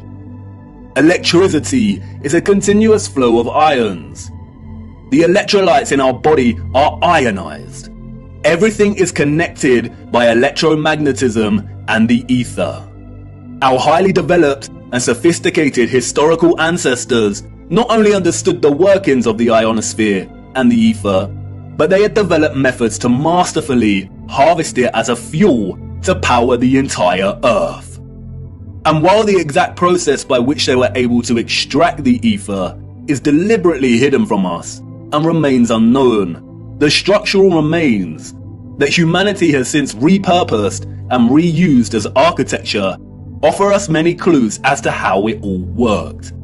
The evidence is everywhere for those with eyes to see, and once you see it, it becomes so glaringly obvious that you'll kick yourself for never noticing in the first place.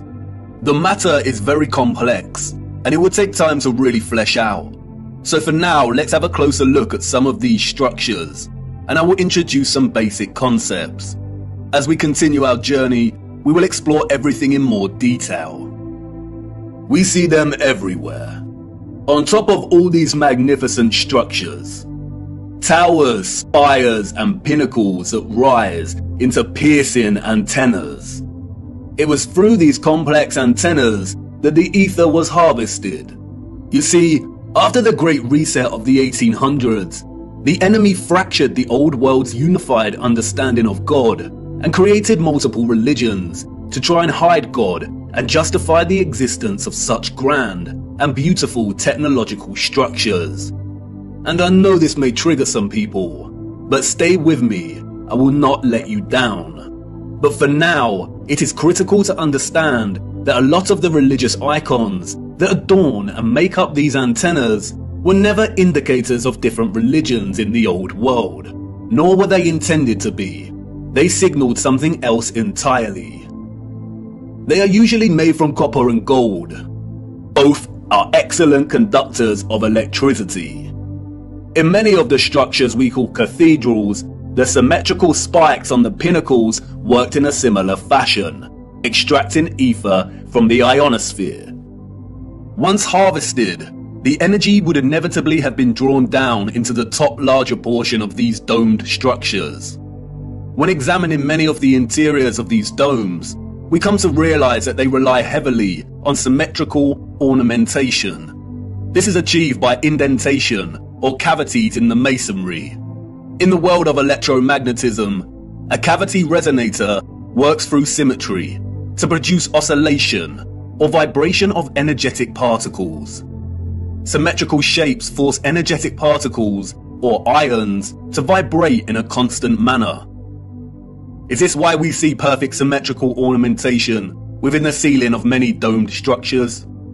It no doubt sounds absurd, but the majority of these structures also feature a smaller type of cavity resonator, or what is more appropriately termed cavity magnetrons, that offer some clarity as to the real function of these structures. A cavity magnetron is a high-powered vacuum tube that generates microwaves using the interaction of a stream of ions with a magnetic field while in the cavity resonator. A magnetron operates through a hollowed, symmetrical vacuum.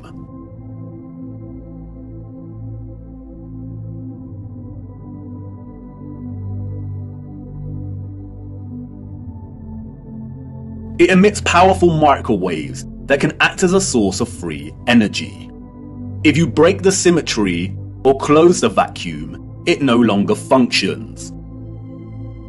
But can you see the resemblance? These structures were never intended to hold glass within them. The controllers added the stained glass to the rose windows to shut off the magnetron's function. They closed out instruments of free energy. And they are everywhere in these structures.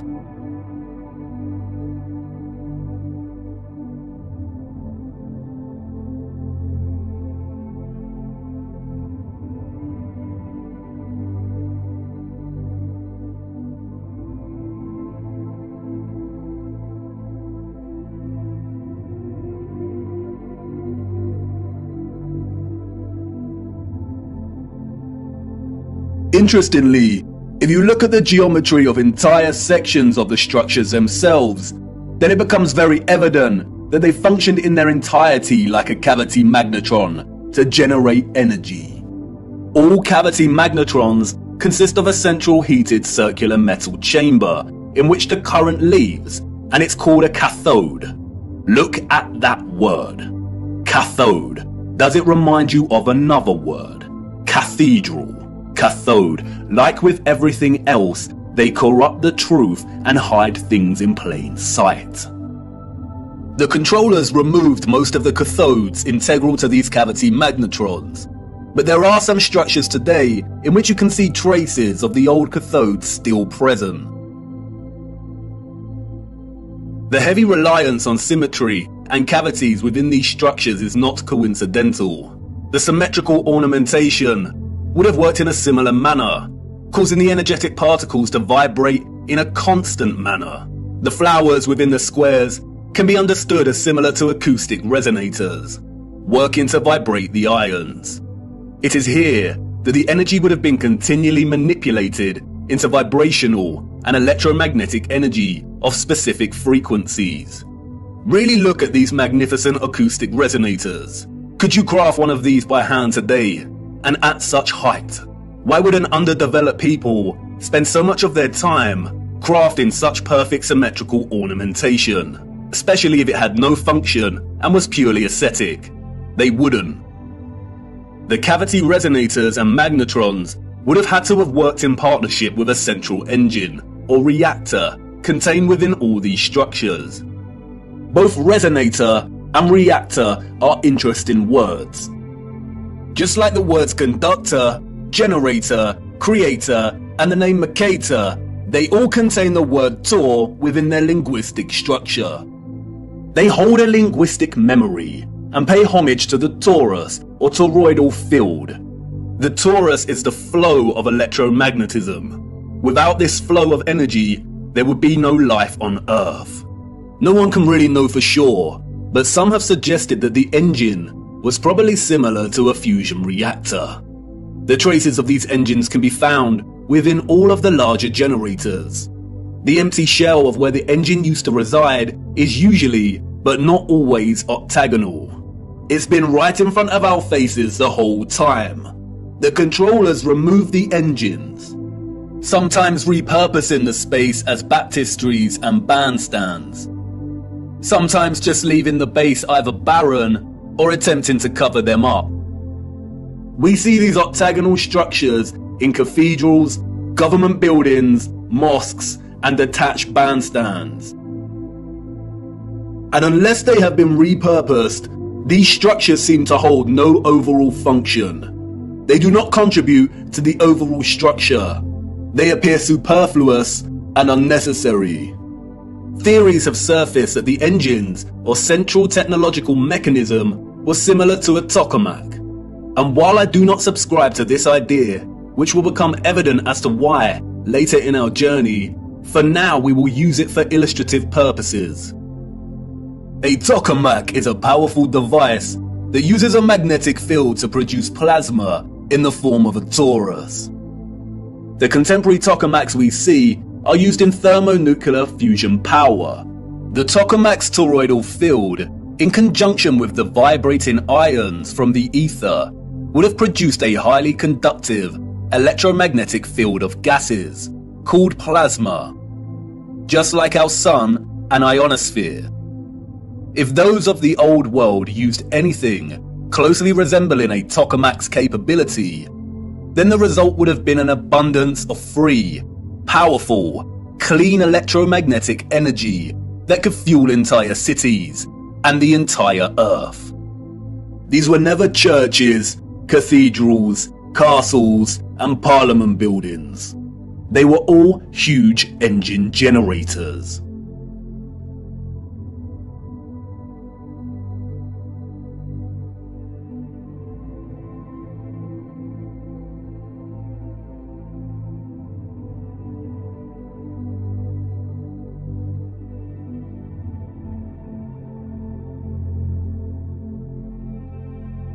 The controllers invented labels and terms such as Renaissance, Greco-Roman, and so on to describe the style of these structures. But as you can see, all these magnificent, impossible structures all share the same fundamental structural principles and design, despite location, time period, and cultures. And this is because they were created with the sole purpose of generating energy. And just because these structures were never used for prayer and worship does not mean they were not holy sites. The civilizations of the past had a relationship with the Source and the Holy Spirit, or the Ether, like no other. And they paid homage, reverence, and thanks to it by constructing their generators with such splendor and beauty. And not only that, but they constructed the entirety of their structures, statues, and ornamentation in reverence of this gift, in reverence of the energy production that made their way of life possible in the first place. The laurel wreath, which the satanic controllers have corrupted in their appropriation of the symbol and redesignation of it to represent Apollo and Lucifer, is, in fact, a toroidal coil. And we see the toroidal coil throughout the old world's infrastructure, as simultaneously having both a function and a celebration of this function. Electromagnetic coils are electrical conductors. They are used in applications where electric current interacts with a magnetic field. In devices such as generators, motors, inductors, and transformers. Most coils take the form of a toroidal coil or spiral. Wire coils are used in conjunction with a magnet to produce powerful electromagnetism. The more turns of the wire, the stronger the magnetic field. Coils generate vortexes, which in turn create an electromagnetic field. It's all one interconnected system.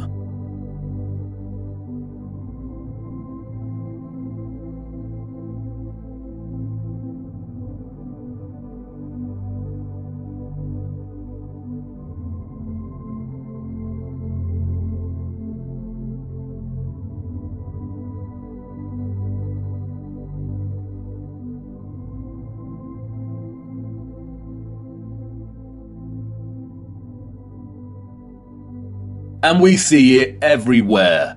This is what columns and rotundas were used for. Powerful coils to generate electromagnetism and carry the current in loops. The torus is found at the base of pretty much every column found throughout our realm. It is everywhere. Look at the movement of electricity through a wire and the simultaneous magnetic field it produces. This is exactly the shape of a column. And we see this present in all of these gigantic and meticulously crafted columns.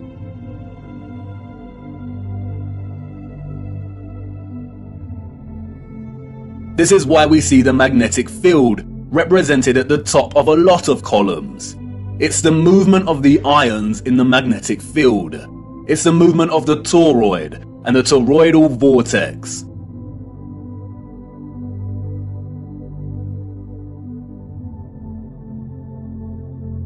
As you saw, coils of copper wire are essential in electrifying the magnet.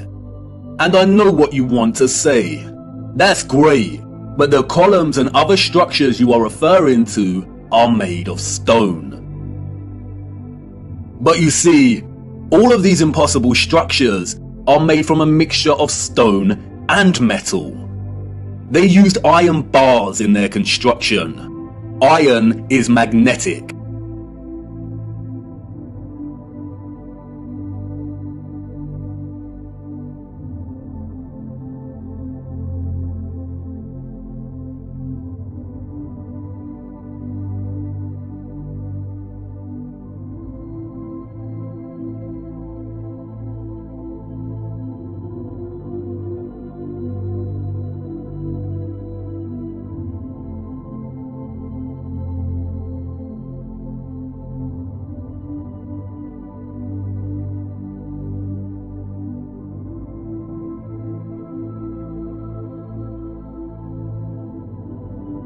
These iron rods run throughout the stone infrastructure and are complemented with copper and gold roofing. Copper and gold are strong conductors of electricity.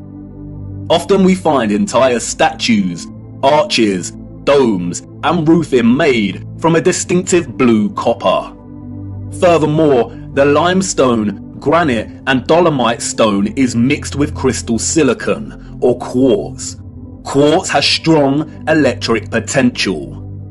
The colonnades and arches we see everywhere were at once integral components to the overall electromagnetic infrastructure, while also constructed in geometric forms that mirror the flow of electromagnetic energy, such as coil loops, horseshoe magnetic fields, and toroidal vortexes. As with everything else constructed in the old world, they were both functional and crafted as a homage to that function. A lot of ethereal energy was stored in structures constructed from red bricks and concrete. Red bricks and concrete are excellent conductors of electricity. They operated as huge capacitors or batteries. According to new research, red bricks can be converted into energy storage units that can be charged to hold electricity, like a battery, and can store energy until required for powering devices. The key to this battery-like function inherent within red brick is the iron oxide. The development and use of red brick is so important, and we will be returning to this subject much later in our journey. The really big red brick power stations and batteries were designated and recognizable by their white stripes, such as St Pancras Railway Station in London, and many other famous structures. We still carry this red and white stripe designation of power stations today, and it is also an indicator for the magnet. Some were constructed of blue, black, and brown with white stripes. Towers, obelisks, and small clock towers functioned as the intermediate capacitors or batteries to store, distribute, and provide energy throughout the grid. The entire flat realm Earth was connected as one whole grid, a complex interconnected system of free energy production, distribution, and consumption. And this entire grid was destabilized and deactivated somewhere between the 17th and 19th century. Power grids like this do not function on a spherical mass. Our historical ancestors knew that the Earth they walked upon was flat. This type of futuristic technological advancement is the result of a civilization knowing exactly what type of Earth they lived upon. They were not subject to the same satanic deceptions and abuses as we are. They were not raised believing they existed on a lonely, globular rock spinning in the vacuum of space. The true, ethereal, electromagnetic properties of the Earth were not hidden from them. They knew there was a domed firmament above their heads. They studied it, they imitated its properties, and understood its central relationship with the entire ethereal existence of electromagnetism. They revered the magnificence of its craft, and showed utmost gratitude to the Source, to God, and the ethereal Holy Spirit for giving them everything they needed. Look. Domes.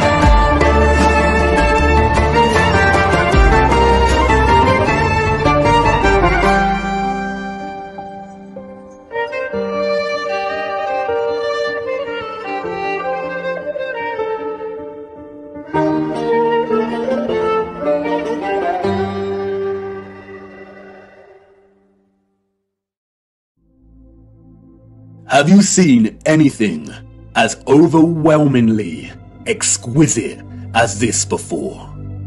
How have we lived our entire lives and not seriously considered the impossibility of these structures? How have we lived our entire lives walking amongst the skeletons of the future long forgotten? I know this is all a lot to take in. And I know that the picture has not formed properly in your mind yet. It is hard to imagine an interconnected electromagnetic power grid of this size across the Earth. And the technical nature of electromagnetism doesn't help. And I know that you're full of questions. Who were these people or beings that built these structures? Where did they go? And why were the power grids deactivated? What about all the religious iconography and art we see inside of the cathedrals and mosques? What about all the histories and photographs we have of the construction of these structures? What about the Romans and the Greeks? What about some of the grand mosques that have been constructed in recent times?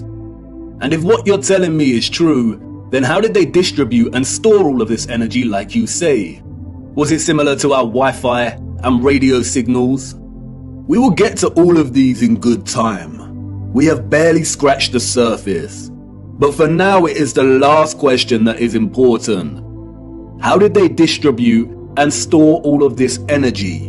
And in what form? For you see, our sophisticated historical ancestors did something that we, as a society, have come to neglect. They watched the water, and they watched it closely, right here on Earth and up above, beyond the firmament. Come on, let me show you.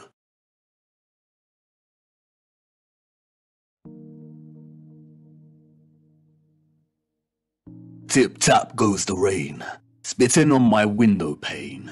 Drip drip from the trees, sodden earthy and soggy leaves. Splosh, splash, puddle pools, jumping on their way to schools. Onomatopoeia, the formation or use of words that imitate the sounds associated with the object or actions they refer to. The property of a word of sounding like what it represents. Water has many. The interdependent relationship between water and sound is so fundamental to our connection and understanding of water. The rain patters and drums, the waves roar, the brook murmurs and whispers, the puddles of mud squelch, that it is intrinsically woven into the very linguistic code of our language. Many have explored the powerful connection between sound and water. We have Masaru Emoto and his study exploring the impact of sound on the molecular structure of water. We have those that like to play around with cymatics. There is Peter Davey, a saxophone player who invented a device that boils water with sonic waves. The innovative use of sound coupled with water seems to have no end. So much so that in recent times, biologists are discovering that ultrasonic water can even treat the most resistant of infections and heal wounds at rapid pace. And in a future where electromagnetism was harnessed with the utmost innovation, water, sound and frequency had to have a major role to play. And of course it did. They wanted us to know that it did. And not just the water here on Earth. They were telling us to look up and above. They wanted us to know that what they had achieved right here on Earth was only possible because they had studied what existed above.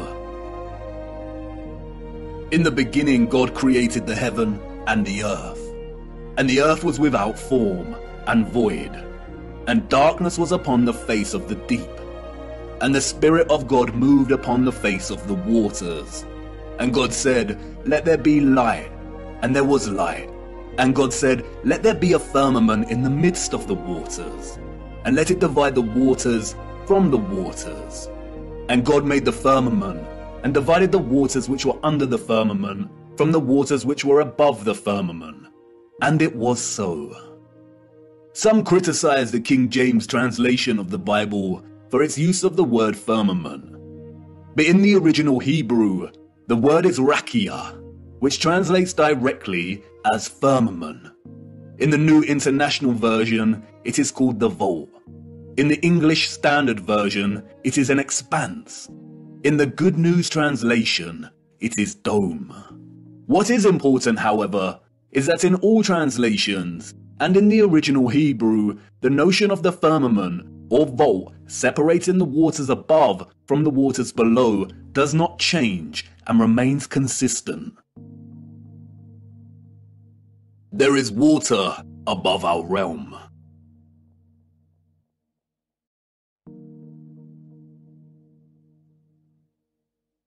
The telescope is an interesting instrument, both at once an apparatus for discovery and simultaneously a weapon of deceit.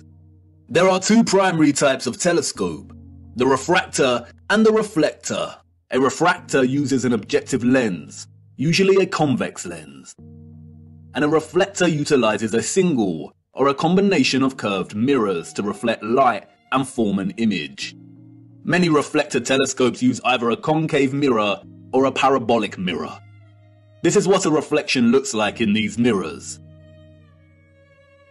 The eyes we were born with, and which we see the world through, are convex lenses. We do not witness the world through curved mirror reflections.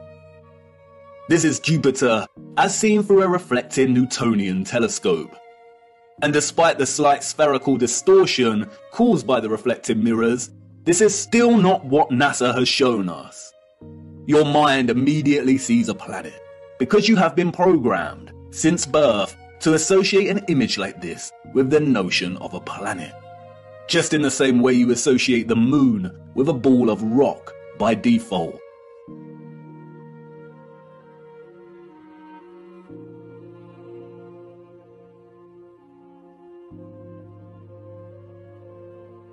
But as you can see here, both refracting and reflecting telescopes produce images similar to the Nikon P900.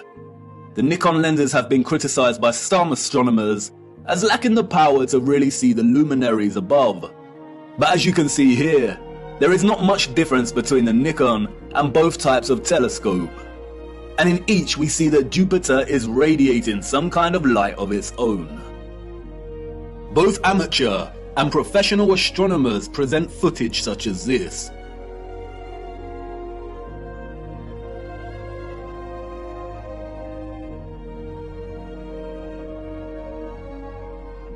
But look what happens next.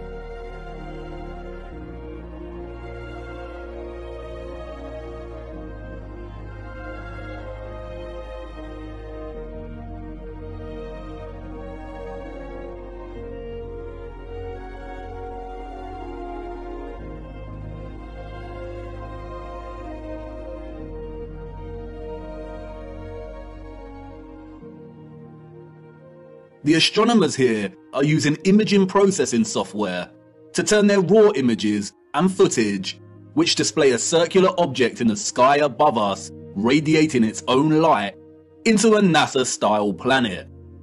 And this type of doctored, processed image is not what we see with our own eyes through these lenses. I am not saying that this is deliberate deception. Astronomy is a practice of its own. But it is very important to never confuse the highly edited images and footage we receive with reality. And it is also worth being mindful of those that are being very manipulative. They are usually the astronomers with the paid sponsorship from magazines and websites. It is also important to note that what we call planets are not actually planets. They are wandering stars, and all of the wandering stars are of a similar nature to the moon. Unlike the rest of the stars above our firmament, their course and journey above us is not fixed and consistent. Their paths deviate from the concentric paths that the rest of the stars consistently make around Polaris. And the reason for this is because they are not located within the waters beyond the firmament. They are very different, and their function is way more occult, and their significance to life here on Earth much more important than we realize. We will be returning to the true nature of the so-called planets and moon later. Back to the waters. Arcturus is one of the brightest stars in the sky. Here is Science magazine's artistic impression of the star. And now here is Arcturus as seen through a refracting telescope. There is no resemblance. What we see through this telescope footage is really similar to what we see when you zoom in on the stars above with a powerful Nikon camera. Many criticize the refracting telescope because it can produce chromatic aberration. Chromatic aberration is a failure of the lens to focus all color to the same point. The result can be purple fringing, and we see that here. Photographs can suffer from chromatic aberration. Interestingly, the Nikon does not produce the same chromatic aberration when zooming in on Arcturus. Therefore, you could say that the Nikon is actually more reliable and stable. Through both the telescopic lens and the Nikon, Arcturus is pulsing, shifting, rippling. It is dancing geometry. Many will jump up from their seats and exclaim, "It's because of atmospheric distortion and light pollution. It's because Arcturus is so far away." But if it is atmospheric distortion, then why do all the stars display their own unique geometry and light patterns? They should all distort in a unified, consistent manner. It is not atmospheric distortion. The stars are pockets of sonoluminescence in the water above. They are self-illuminating, radiating their own light and frequencies in the waters above. Our own convex lensed eyes tell us that there is some kind of water above. We see it in the stars and when rockets accidentally hit the firmament. And, like I said before, just because the so-called planets or wandering stars and the moon appear spherical does not mean they are. They are not synonymous with the stars in the water beyond. They are something else entirely. Our advanced predecessors wanted us to watch the stars. They wanted us to understand that electromagnetic vibration and frequency produce pockets of sonoluminescence in the waters above. They were pointing it out because they wanted us to know that water was the key to unlocking the real potential of electromagnetic energy. They wanted us to know that once harnessed, the ethereal electromagnetic energy could be fused with water, so it could be stored and distributed. And once produced, the water could be manipulated, enhanced, and elevated to a level of new possibilities through the use of vibration, frequency, and sound itself. Their civilization depended on the industry of what we will call the living waters. Their technological advancement enabled them to transform the entire Earth into a power grid. But this grid was only possible because of water. The civilization of the future was an electromagnetic water world. Canals are no great secret. They are found everywhere across our realm, both the great and the small. Most of the great canals around our Earth are connected to the ocean. Salt water is an excellent conductor of electricity. Sodium chloride is ionized. We have the Corinth Canal, connected to the Aegean Sea. We have the Panama Canal that connects both the Atlantic and Pacific Oceans. The Suez Canal connects with the Mediterranean Sea. And there is the Volga-Don Canal, connecting the Azov Sea, Caspian Sea, and Black Sea with the major oceanic networks. All of the canals built before the 1920s were not built by us or those in the history books. We inherited them. And while the official narrative tells us that the Volga-Don was finished during the 1950s, its construction actually began back in the 16th century. All narrative surrounding the construction of these canals is purely fabricated, and I will show you how much later in our journey. Once you start paying attention, it becomes very evident that most continents and countries feature a combination of canals and rivers that span the entirety of the land itself. The citizens of the old world utilize the oceans and rivers to create a grid of interconnected waterways to provide water to all of their areas of habitation. In order to pass difficult sections and keep the supply going, they would build aqueducts and viaducts. Sometimes these were constructed with the purpose of energizing the water as it passed through and into different areas, and that is why many were designed with symmetrical archivolt structures. The Romans did not build these structures. The entire infrastructure of so many cities found across our realm are designed around canal systems. Look at Amsterdam from above. The precise geometric grid lines here are not roads, they are canals, and the sole purpose was to supply water from one area to another. The water was stored and manipulated for a variety of purposes in reservoirs, water towers, pumping stations, cisterns, and other structures. The water also functioned to provide necessary balance. A complex grid of electromagnetic production, distribution, and consumption would generate a lot of heat and magnetism. Water provided not only a balance of diamagnetism, but also ensured the entire grid did not overheat.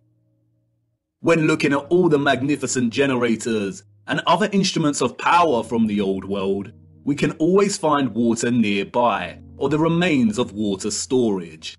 Sometimes this is hidden primarily underground. Many do not realize that many so-called Victorian cisterns and reservoirs run very far under a lot of our cities, and other times it is a central characteristic feature of these structures. An example of which is what the controllers have redesignated as castle moats. The electromagnetic water grid was not just an energized version of what we are already familiar with in our cities and towns. It was much, much, much more.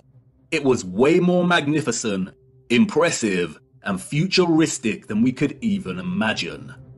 The grid was connected to central, bigger power stations, or what is more appropriately termed star stations. Sometimes these were isolated stations, and other times they comprise entire cities. We are going to have to fly to a higher altitude for this. I need to show you. Hold on tight now and keep your eyes open. Look.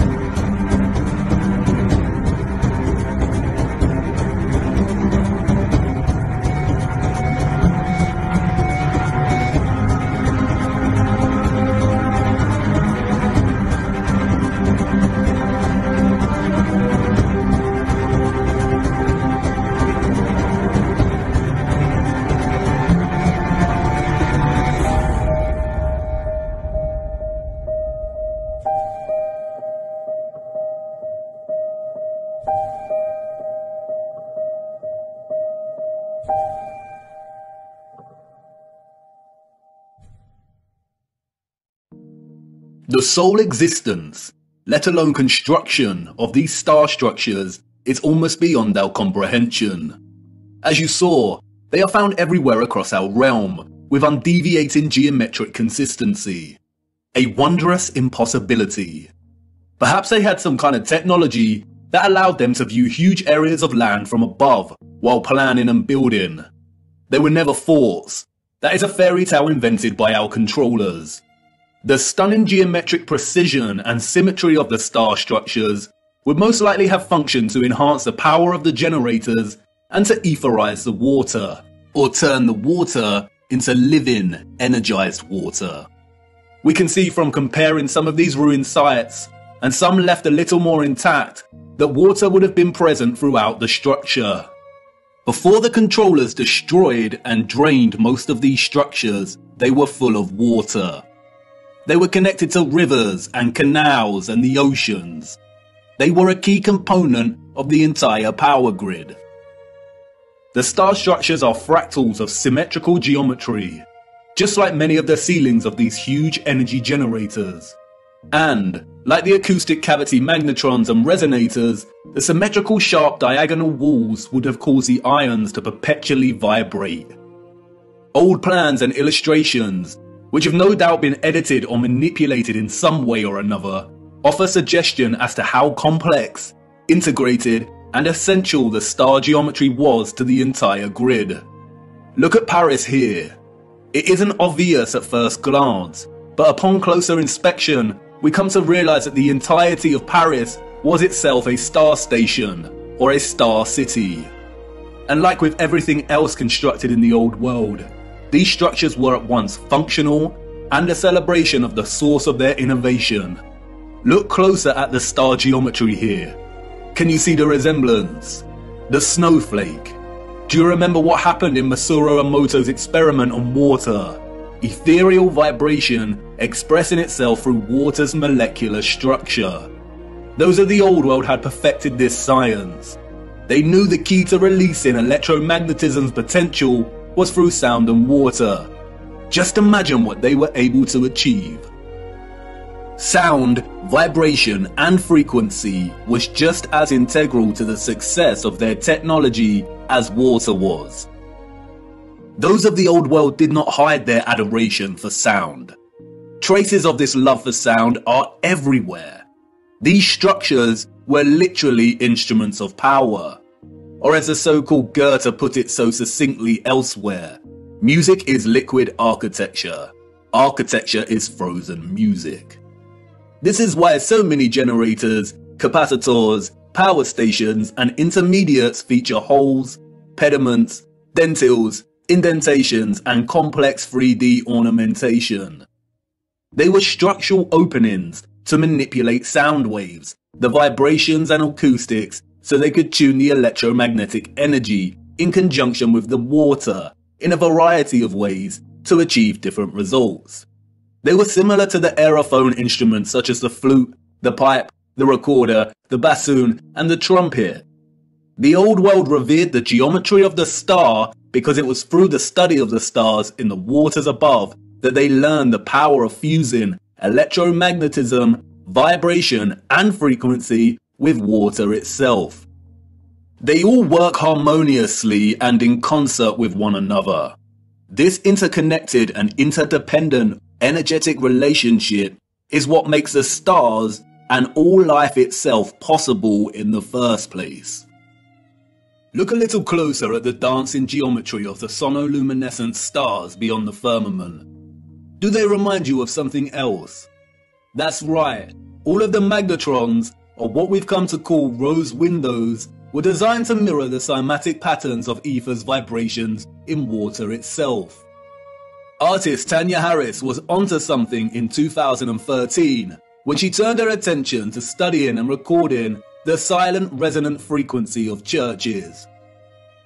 By placing water inside of a loudspeaker, she was able to discover the hidden geometry of these resonant frequencies.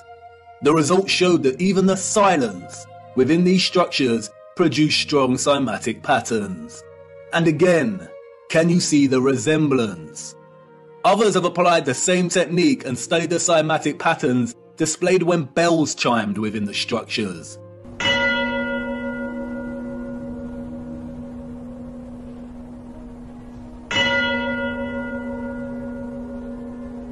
Look at the patterns. Magnetrons. This is why so many magnificent rose windows resemble cymatic patterns so closely. This is why they look like the petrified pulsations of a star. The entire ceilings of many cathedrals also mirror this sacred cymatic geometry. This is why so many of the structures contain huge bells and chiming clocks. The tolling bells would emit powerful vibrations and frequencies and influence an entire area's water supply. The sound would influence the molecular structure of the water, which was then used for a variety of purposes. And that's not all. Many of these structures also housed another wonder of the world, the king of sound, the organ. Have you ever stopped to look at some of the great organs before? These were not constructed by ordinary people in the 19th, 18th, 17th and 16th centuries. Like the structures they reside in, they are a marvel of elegance and majesty. The most powerful sound instrument in the world. The specific organ sound waves of low and high frequencies would no doubt have enabled those of the old world to manipulate the ethereal energy in ways they saw fit.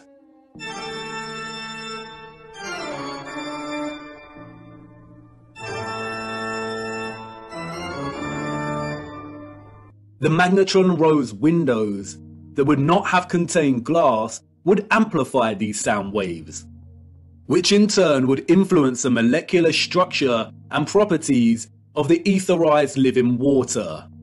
Organs would have had multiple uses, perhaps providing entire towns with specific resonant frequencies for good health and prosperity.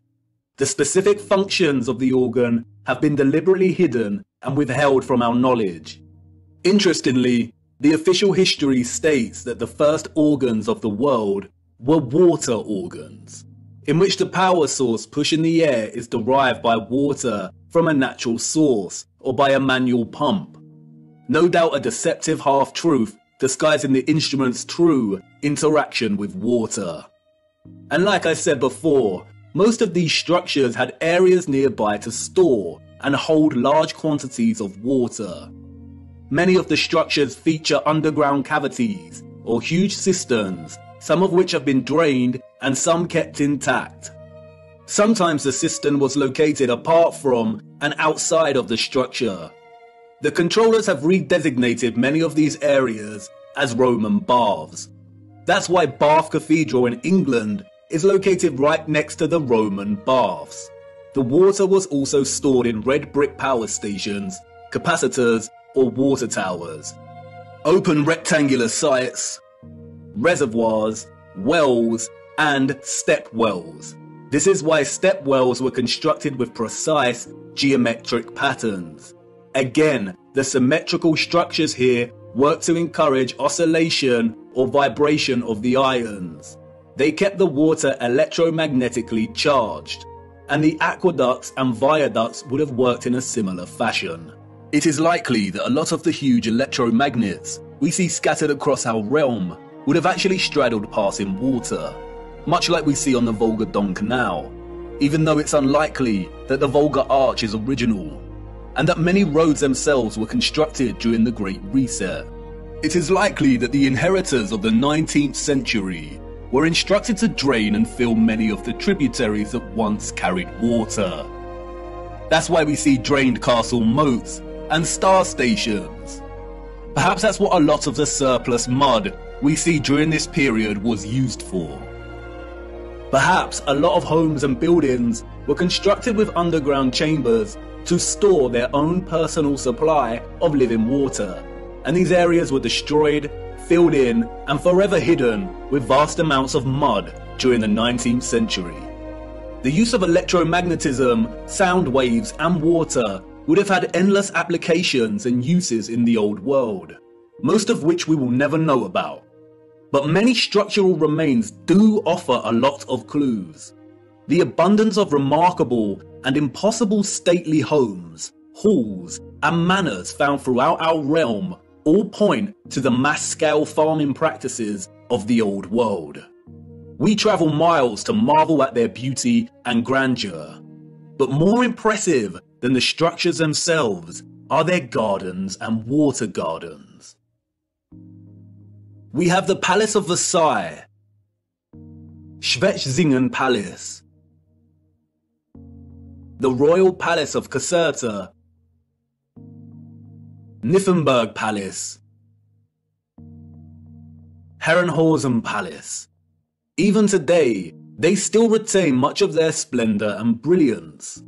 But it's when we look at some of the old plans of these areas that we realize just how otherworldly these sites were.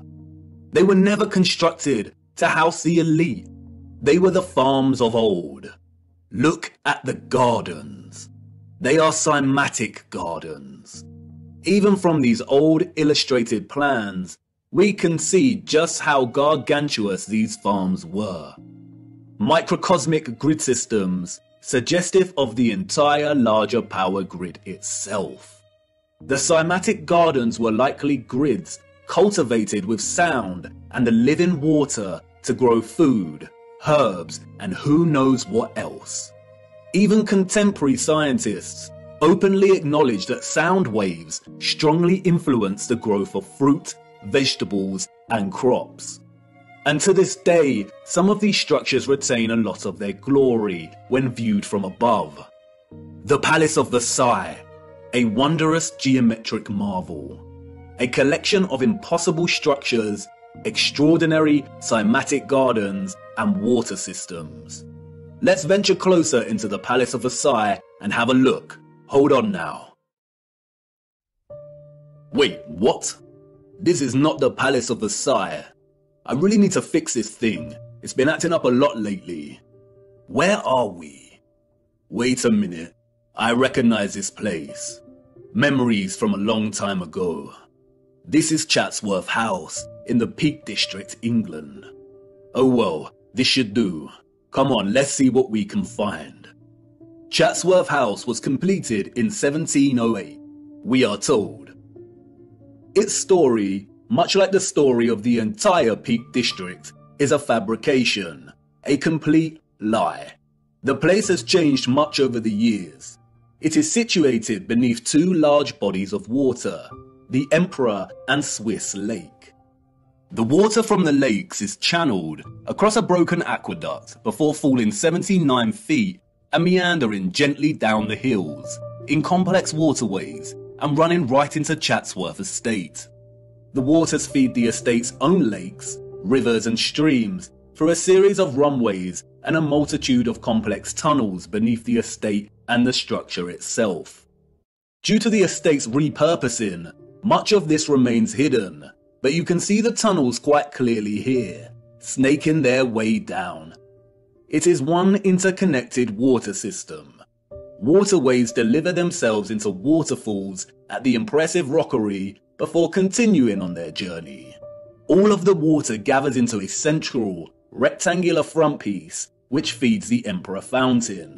The water then continues underground until it pours into the River Derwent, a 66-mile-long tributary of the River Trent, which runs throughout the Peak District. While much of the estate has undergone some serious restoration, which is actually a fancy, deceptive word for criminal gutting and destruction of technology, there are a lot of haunting remains of its former glory. It is important to note that unlike many of the huge energy generators, Chatsworth House was probably partially occupied. By farmers, that is. The central engine was located off-site and has been subsequently removed and repurposed as a larder to store hunted game. This magnificent, gorgeous structure would have functioned as a small generator, which also contained a small engine in its centre. It was repurposed as the stables. The horses of the 19th century clearly lived better lives than most of the population. Above, Atop of the hill next to the Emperor and Swiss Lake, we can see the quadruple capacitor or water tower. This was repurposed as a hunting tower. But stalking the 105-acre grounds, a visitor with eyes to see might spot some unusual sights. One of which is the half-ruined obelisk hidden away in the tangled overgrowth at the bottom of the hill below the lake.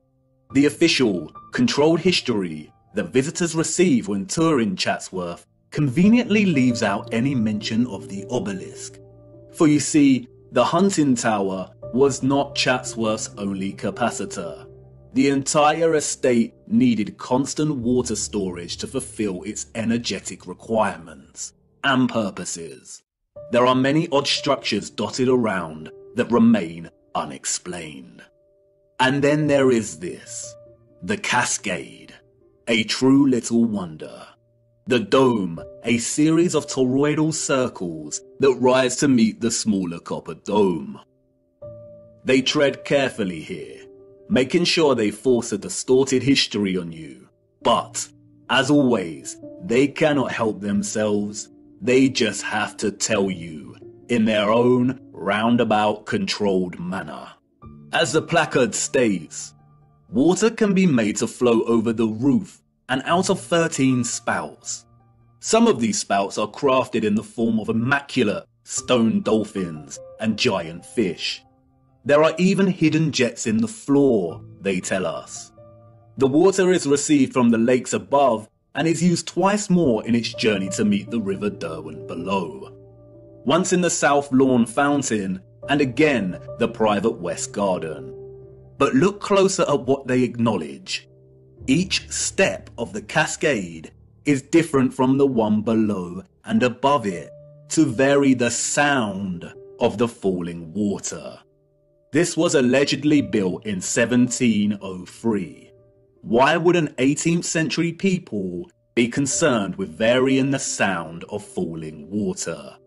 How did they even have the knowledge and skills to manipulate the sound of water like this?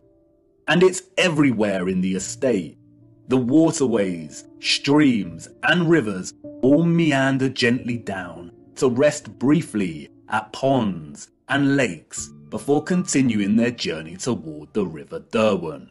Their journey is one of such splendid sounds.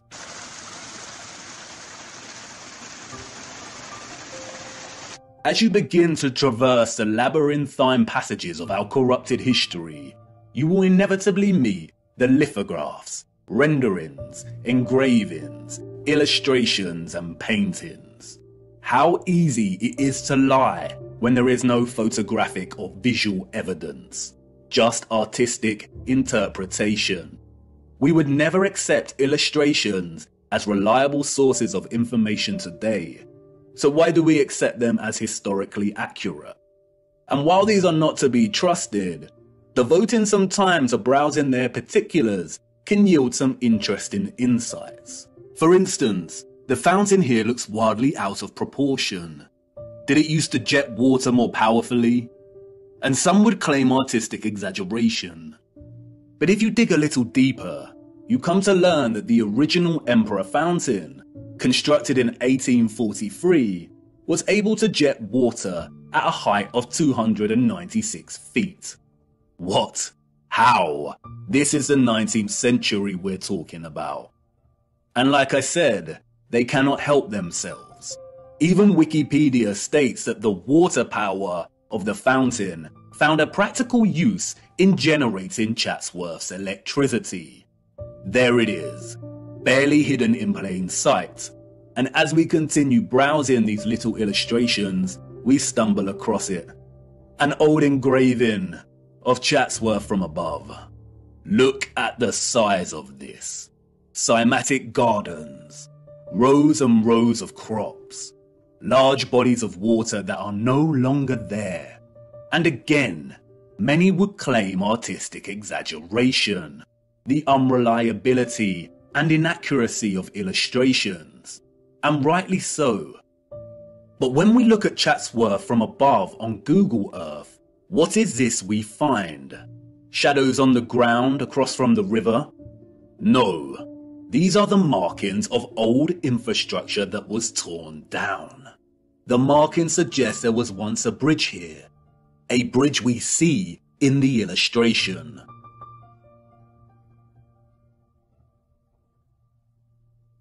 Look a little closer. An octagon with the clear outline of an old generator. So yes, the illustration is a lie. The estate was much, much larger than depicted here. In 2018, there was a heatwave in England, and the old markings of Chatsworth's former glory started appearing in the grounds themselves. They had to acknowledge it. Sometimes mud and lies are not enough to bury the truth. Chatsworth was a huge farm in the old world. As I said before, the illustrations and paintings are not to be trusted. More often than not, they are used as tools of deception against us. But as you see here, they do have a tendency to backfire on the controllers. Just like with the plans of star stations and cities, our own technological access to tools, such as Google Earth, validate these old plans and illustrations as half-truths. You can bet good money that even the plans and illustrations are only giving us a fraction of the full picture, just like here with the plan of Chatsworth. And it's in Chatsworth that we encounter the first of many acts of barbaric desecration by the hands of the enemy. Chatsworth's great conservatory stood immense until destroyed in 1920. It was 84 meters long and 20 meters high, and constructed, they say, in 1840 before the establishment of automatic glass manufacturing. Huge interconnected tunnels and water pipes collected under the ground of the structure to provide heating via boilers and hot water. An engineering feat as impossible as the construction of the structure itself. It was designed by Chatsworth's gardener, Joseph Paxton. Paxton is a phantom that haunts the pages of the history books. Paxton's story is one of fortunate circumstance, daring innovation and success. It is, unfortunately, a dishonest story, an unconvincing fiction. We are told that Paxton secured a gardening role when he was 20 years old, while working at Chiswick Gardens, and it was here that he encountered William Cavendish, the Duke of Devonshire, who was so impressed by young Paxton's horticultural abilities that he hired him as head gardener of Chatsworth House. Paxton is responsible for creating the following: Chatsworth's Arboretum, its rockery, the Emperor Fountain. You remember, the fountain that sprayed water into the air at twice the height of Nelson's Column. The Great Conservatory. He was responsible for cultivating the Cavendish banana, the most consumed banana in the world today, and designing railway stations all over the Peak District. What a talented and productive young man. Paxton's achievements, however, did not end with the banana and the conservatory. The farce doesn't end here. What a tangled web we weave when setting out to deceive. Paxton's success with Chatsworth led him to design the infamous Crystal Palace of London, just in time for the Great Exhibition of 1851. It was originally constructed in Hyde Park for the fair. It was constructed in just over a year, an engineering feat never again repeated. It was made from more than 1,000 iron bars, and its overall mass comprised of over 4,000 tons of iron. The Chance Brothers Glassworks in Smethwick provided the 300,000 sheets of glass. Remember, this was before automatic glass manufacturing. This is the glassworks in which the glass was produced. A simple maths equation gives us an average of 822 glass panes produced every day, 7 days a week, for a year. Right here, in this factory. This was Paxton's initial plan sketch for the structure. He went from this to this in a year.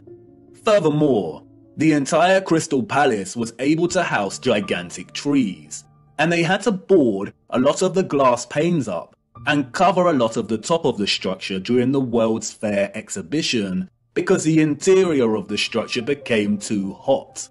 Wouldn't Paxton, who designed the Chatsworth Conservatory, know that a huge glass palace would produce immense heat? The entire narrative soon dissolves into stupidity when we realise that a year later, in 1852, they dismantled the Crystal Palace and moved the entire structure to Sydenham in southeast London, where it was rebuilt with 2 additional huge water towers at either end of the monstrous structure. Interestingly, no photographic evidence of the original Hyde Park Palace exists. Just illustrations. Wouldn't the structure have been the focus of many photographers during the opening of the Great Exhibition of 1851, the first of its kind? It is highly likely there were either 2 of these crystal palaces in London and both destroyed, or the Hyde Park Palace is just an outright lie. Interestingly, a few years after its relocation to Sydenham, this map of the palace was produced, all designed at the hand of our genius gardener. He struggled with the water supply, we are told. After all, supplying 12,000 fountains, 2 of which shot water 250 feet into the air, and the various cascades would be a difficult task to achieve. But clearly not for Paxton. He made it happen. Interestingly, the Crystal Palace also featured one of these impossible, grand, and spectacular organs. Oh, and if that wasn't enough, while Mr. Paxton was redesigning the Crystal Palace at Sydenham, he was also designing the glorious Mentmore Towers for none other than Baron Mayer Rothschild. Who would have thought that a random, young 20-something gardener would go on to be responsible for some of the most impossible and impressive engineering feats in history? Let's also not forget about his banana. Paxton is an example of the enemy's laziness when it comes to hiding our true history. It is not fathomable or even possible for the citizens of the 19th century to have even built these structures, let alone assign their inception to one sole man. The Crystal Palace and its gardens, just like Chatsworth, were huge farming grids that used to live in water in conjunction with sound and electromagnetic energy to cultivate a whole range of wondrous produce. Kew Gardens in London is another example. The abundant electromagnetic energy was able to produce conditions of heat with ease, and the vibrational frequencies encouraged growth. Perhaps that's why Crystal Palace housed a grand organ, utilizing frequencies and vibrations to enable the growth of produce. And that's why the controllers were able to assign the cultivation of the banana, an exotic fruit, to a fabricated Englishman. The technology already established in England was able to grow many things with ease. Among other impressive horticultural achievements attributed to Paxton's genius were the perfect pineapples, another tropical fruit he grew at Chatsworth. He grew enormous lily pads, which could hold the weight of a human. He grew gigantic sequoia redwoods at Chatsworth, which usually only thrive in humid conditions. He grew them with ease, and many of these redwoods remain today, a spectacular sight to behold. It's probably worth noting that among Paxton's many other talents, Wikipedia also tells us that he became quite skilled in moving gigantic trees, as well as gigantic crystal palaces. The largest of these trees weighing 7,000 kilograms. How? With horse and cart? Why are humans so gullible? They destroyed the beautiful and impossible Chatsworth Conservatory in 1920. As the Duke's son said in a letter to his father, they blew off well over 200 pounds of explosives to tear it down. So it must have been well built. The structures of the old world were built to stand for centuries. What a great shame. The lies surrounding the Peak District do not end with Paxton. The entire national park was one gigantic interconnected electromagnetic water system of the old world. It was most likely one of Britain's primary suppliers of farming goods. The national park boasts one of the largest collections of stately homes, halls and manors, all of which would have functioned as huge farms. It was also a regional retreat that specialised in healing. Yes, that's right, healing. The Peak District is home to two large towns, Matlock and Buxton. Buxton is famous for its bottled water, and Matlock is renowned for its historical baths. Even today, both towns boast an enviable collection of old world structures. We see an abundance of old generators, domed pavilion structures, capacitors, colonnades, columns, bandstands, gardens and water systems. Overlooking the town of Matlock is River Castle. Its silhouetted frame and turrets stand regal in the distance.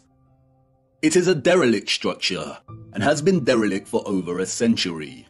The curious public are not allowed near the structure. They tell us it was built very quickly by a Mr. John Smedley. Smedley was, we are told, an industrialist. By the 1850s, he had become the driving force behind Matlock's hydropathic industry. Hydropathy is the practice of healing and curing diseases through the use of water. The official narrative states that Smedley built Smedley's Hydro, which sits on Smedley Street in Matlock. It is now a government council building. Smedley's Hydro was just one of the hydropathies in the region. At one point, we are told, there were over 20 hydropathic establishments in the region. Just look at these structures. Smedley did not build the Hydro. Its structure, an immense water tower, evades his capabilities and the capabilities of all the 19th century citizens. The citizens of the 19th century Peak District inherited all of this infrastructure, and the controllers of our realm knew that they needed to squash any possibility of it being used for its original intended purposes, or for any of the inheritors to discover the truth. It was just too obvious, and soon someone amongst the crowd might start putting two and two together. So they did what they do best and employed a puppet. But unlike Paxton, who was able to achieve fame and fortune for taking all of the credit, Smedley had a different role to play. A role that many puppets in our society today still play. His mission was to carefully control the introduction of hydropathy, only for it to be declared primitive or fraudulent, and then subsequently buried and eradicated as a serious practice. His story is a very similar story to another enemy puppet that has gained a lot more attention over the years. I too once fell for the lies surrounding this man's story.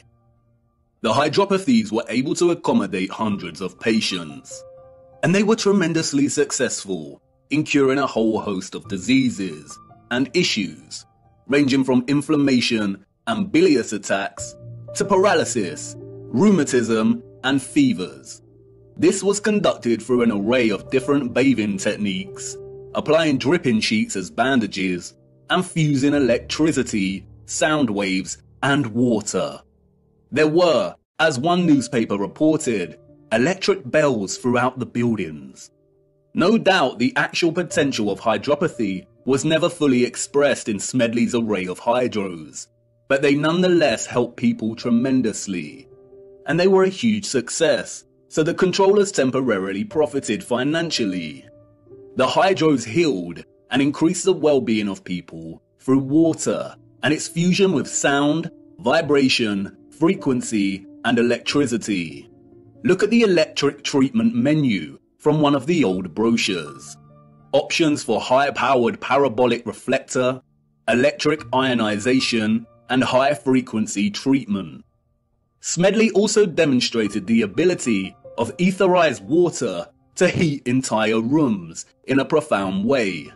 The fernery at the hydro had a water heating system built into its walls and always maintained a constant temperature of 65 degrees, even when the room was filled with a crowd of 350 or so visitors. The temperature never deviated. How was this kind of technology available in the 19th century, and yet today we do not have access to this kind of sophisticated heating? Historians and journalists of the time would deliberately smear Smedley, casting hydropathy as pseudoscience, comparable with homeopathy. Smedley had many battles with the burgeoning medical industry, and after his death, the hydros were purchased and the structural alterations began.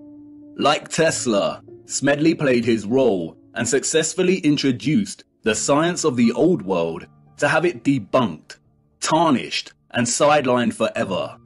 Hydropathy today is regarded as nothing more than a relaxing spa venture. All of its original applications of frequency and electricity have been eradicated from the practice.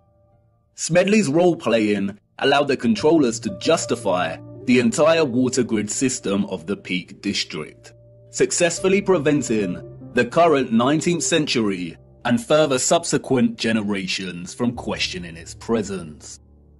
The remains of the grid today are so evident. You can sit and relax to the soothing sound of water falling over the turreted regal Derwent Reservoir, which connects the entire region for its branching rivers and canals. You can stroll around shopping inside of old power stations and at old pumping stations. And in every area of the region, there are wonders waiting to be discovered. Not only in the larger towns do we find old fountains that once provided the living waters, but also in the remote villages. Tucked away, we find an old dry fountain. Look, the Lord's gift, a bittersweet joy to behold. The citizens of the old world unlocked the power of electromagnetic water by studying the stars above in the firmament. The stars above taught them that the key to manipulating the ethereal energy they harnessed from the ionosphere was through water, sound waves, vibration, and frequency. They honored this gift by constructing domes, by crafting star cities, cymatic magnetrons, and praising the Lord and Holy Spirit for the living waters they received in return. They understood the firmament as both scientists and disciples.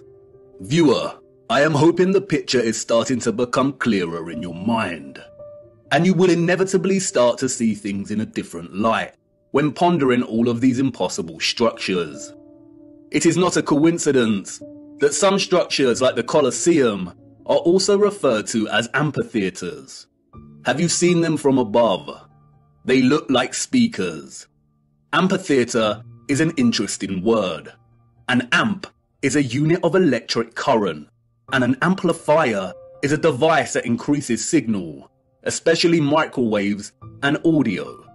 And no doubt you will start to put two and two together in terms of some of the inventions that we were allowed to play around with before they were discarded as antique in their efficiency. But time is of the essence.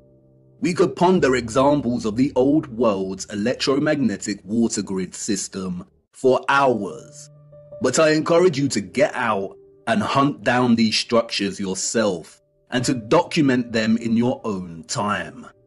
We have to move on. We need to start... Wait, what? You want to know if these came from the old world? Yes, they did. And they are extremely important. The inevitable ticking of the clock. A deeply unsettling instrument, but unavoidable. I need to show you one more missing piece of the electromagnetic puzzle first, and then we will take a closer look at these timekeeping instruments.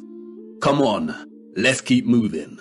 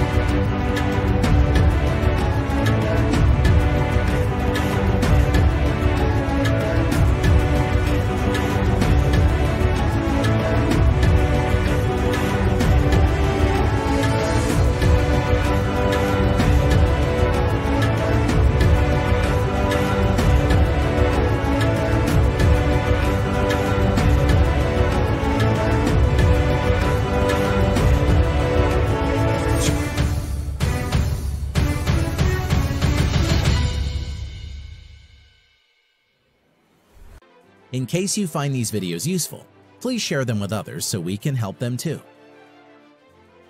Subscribe and hit the bell icon for more videos and updates.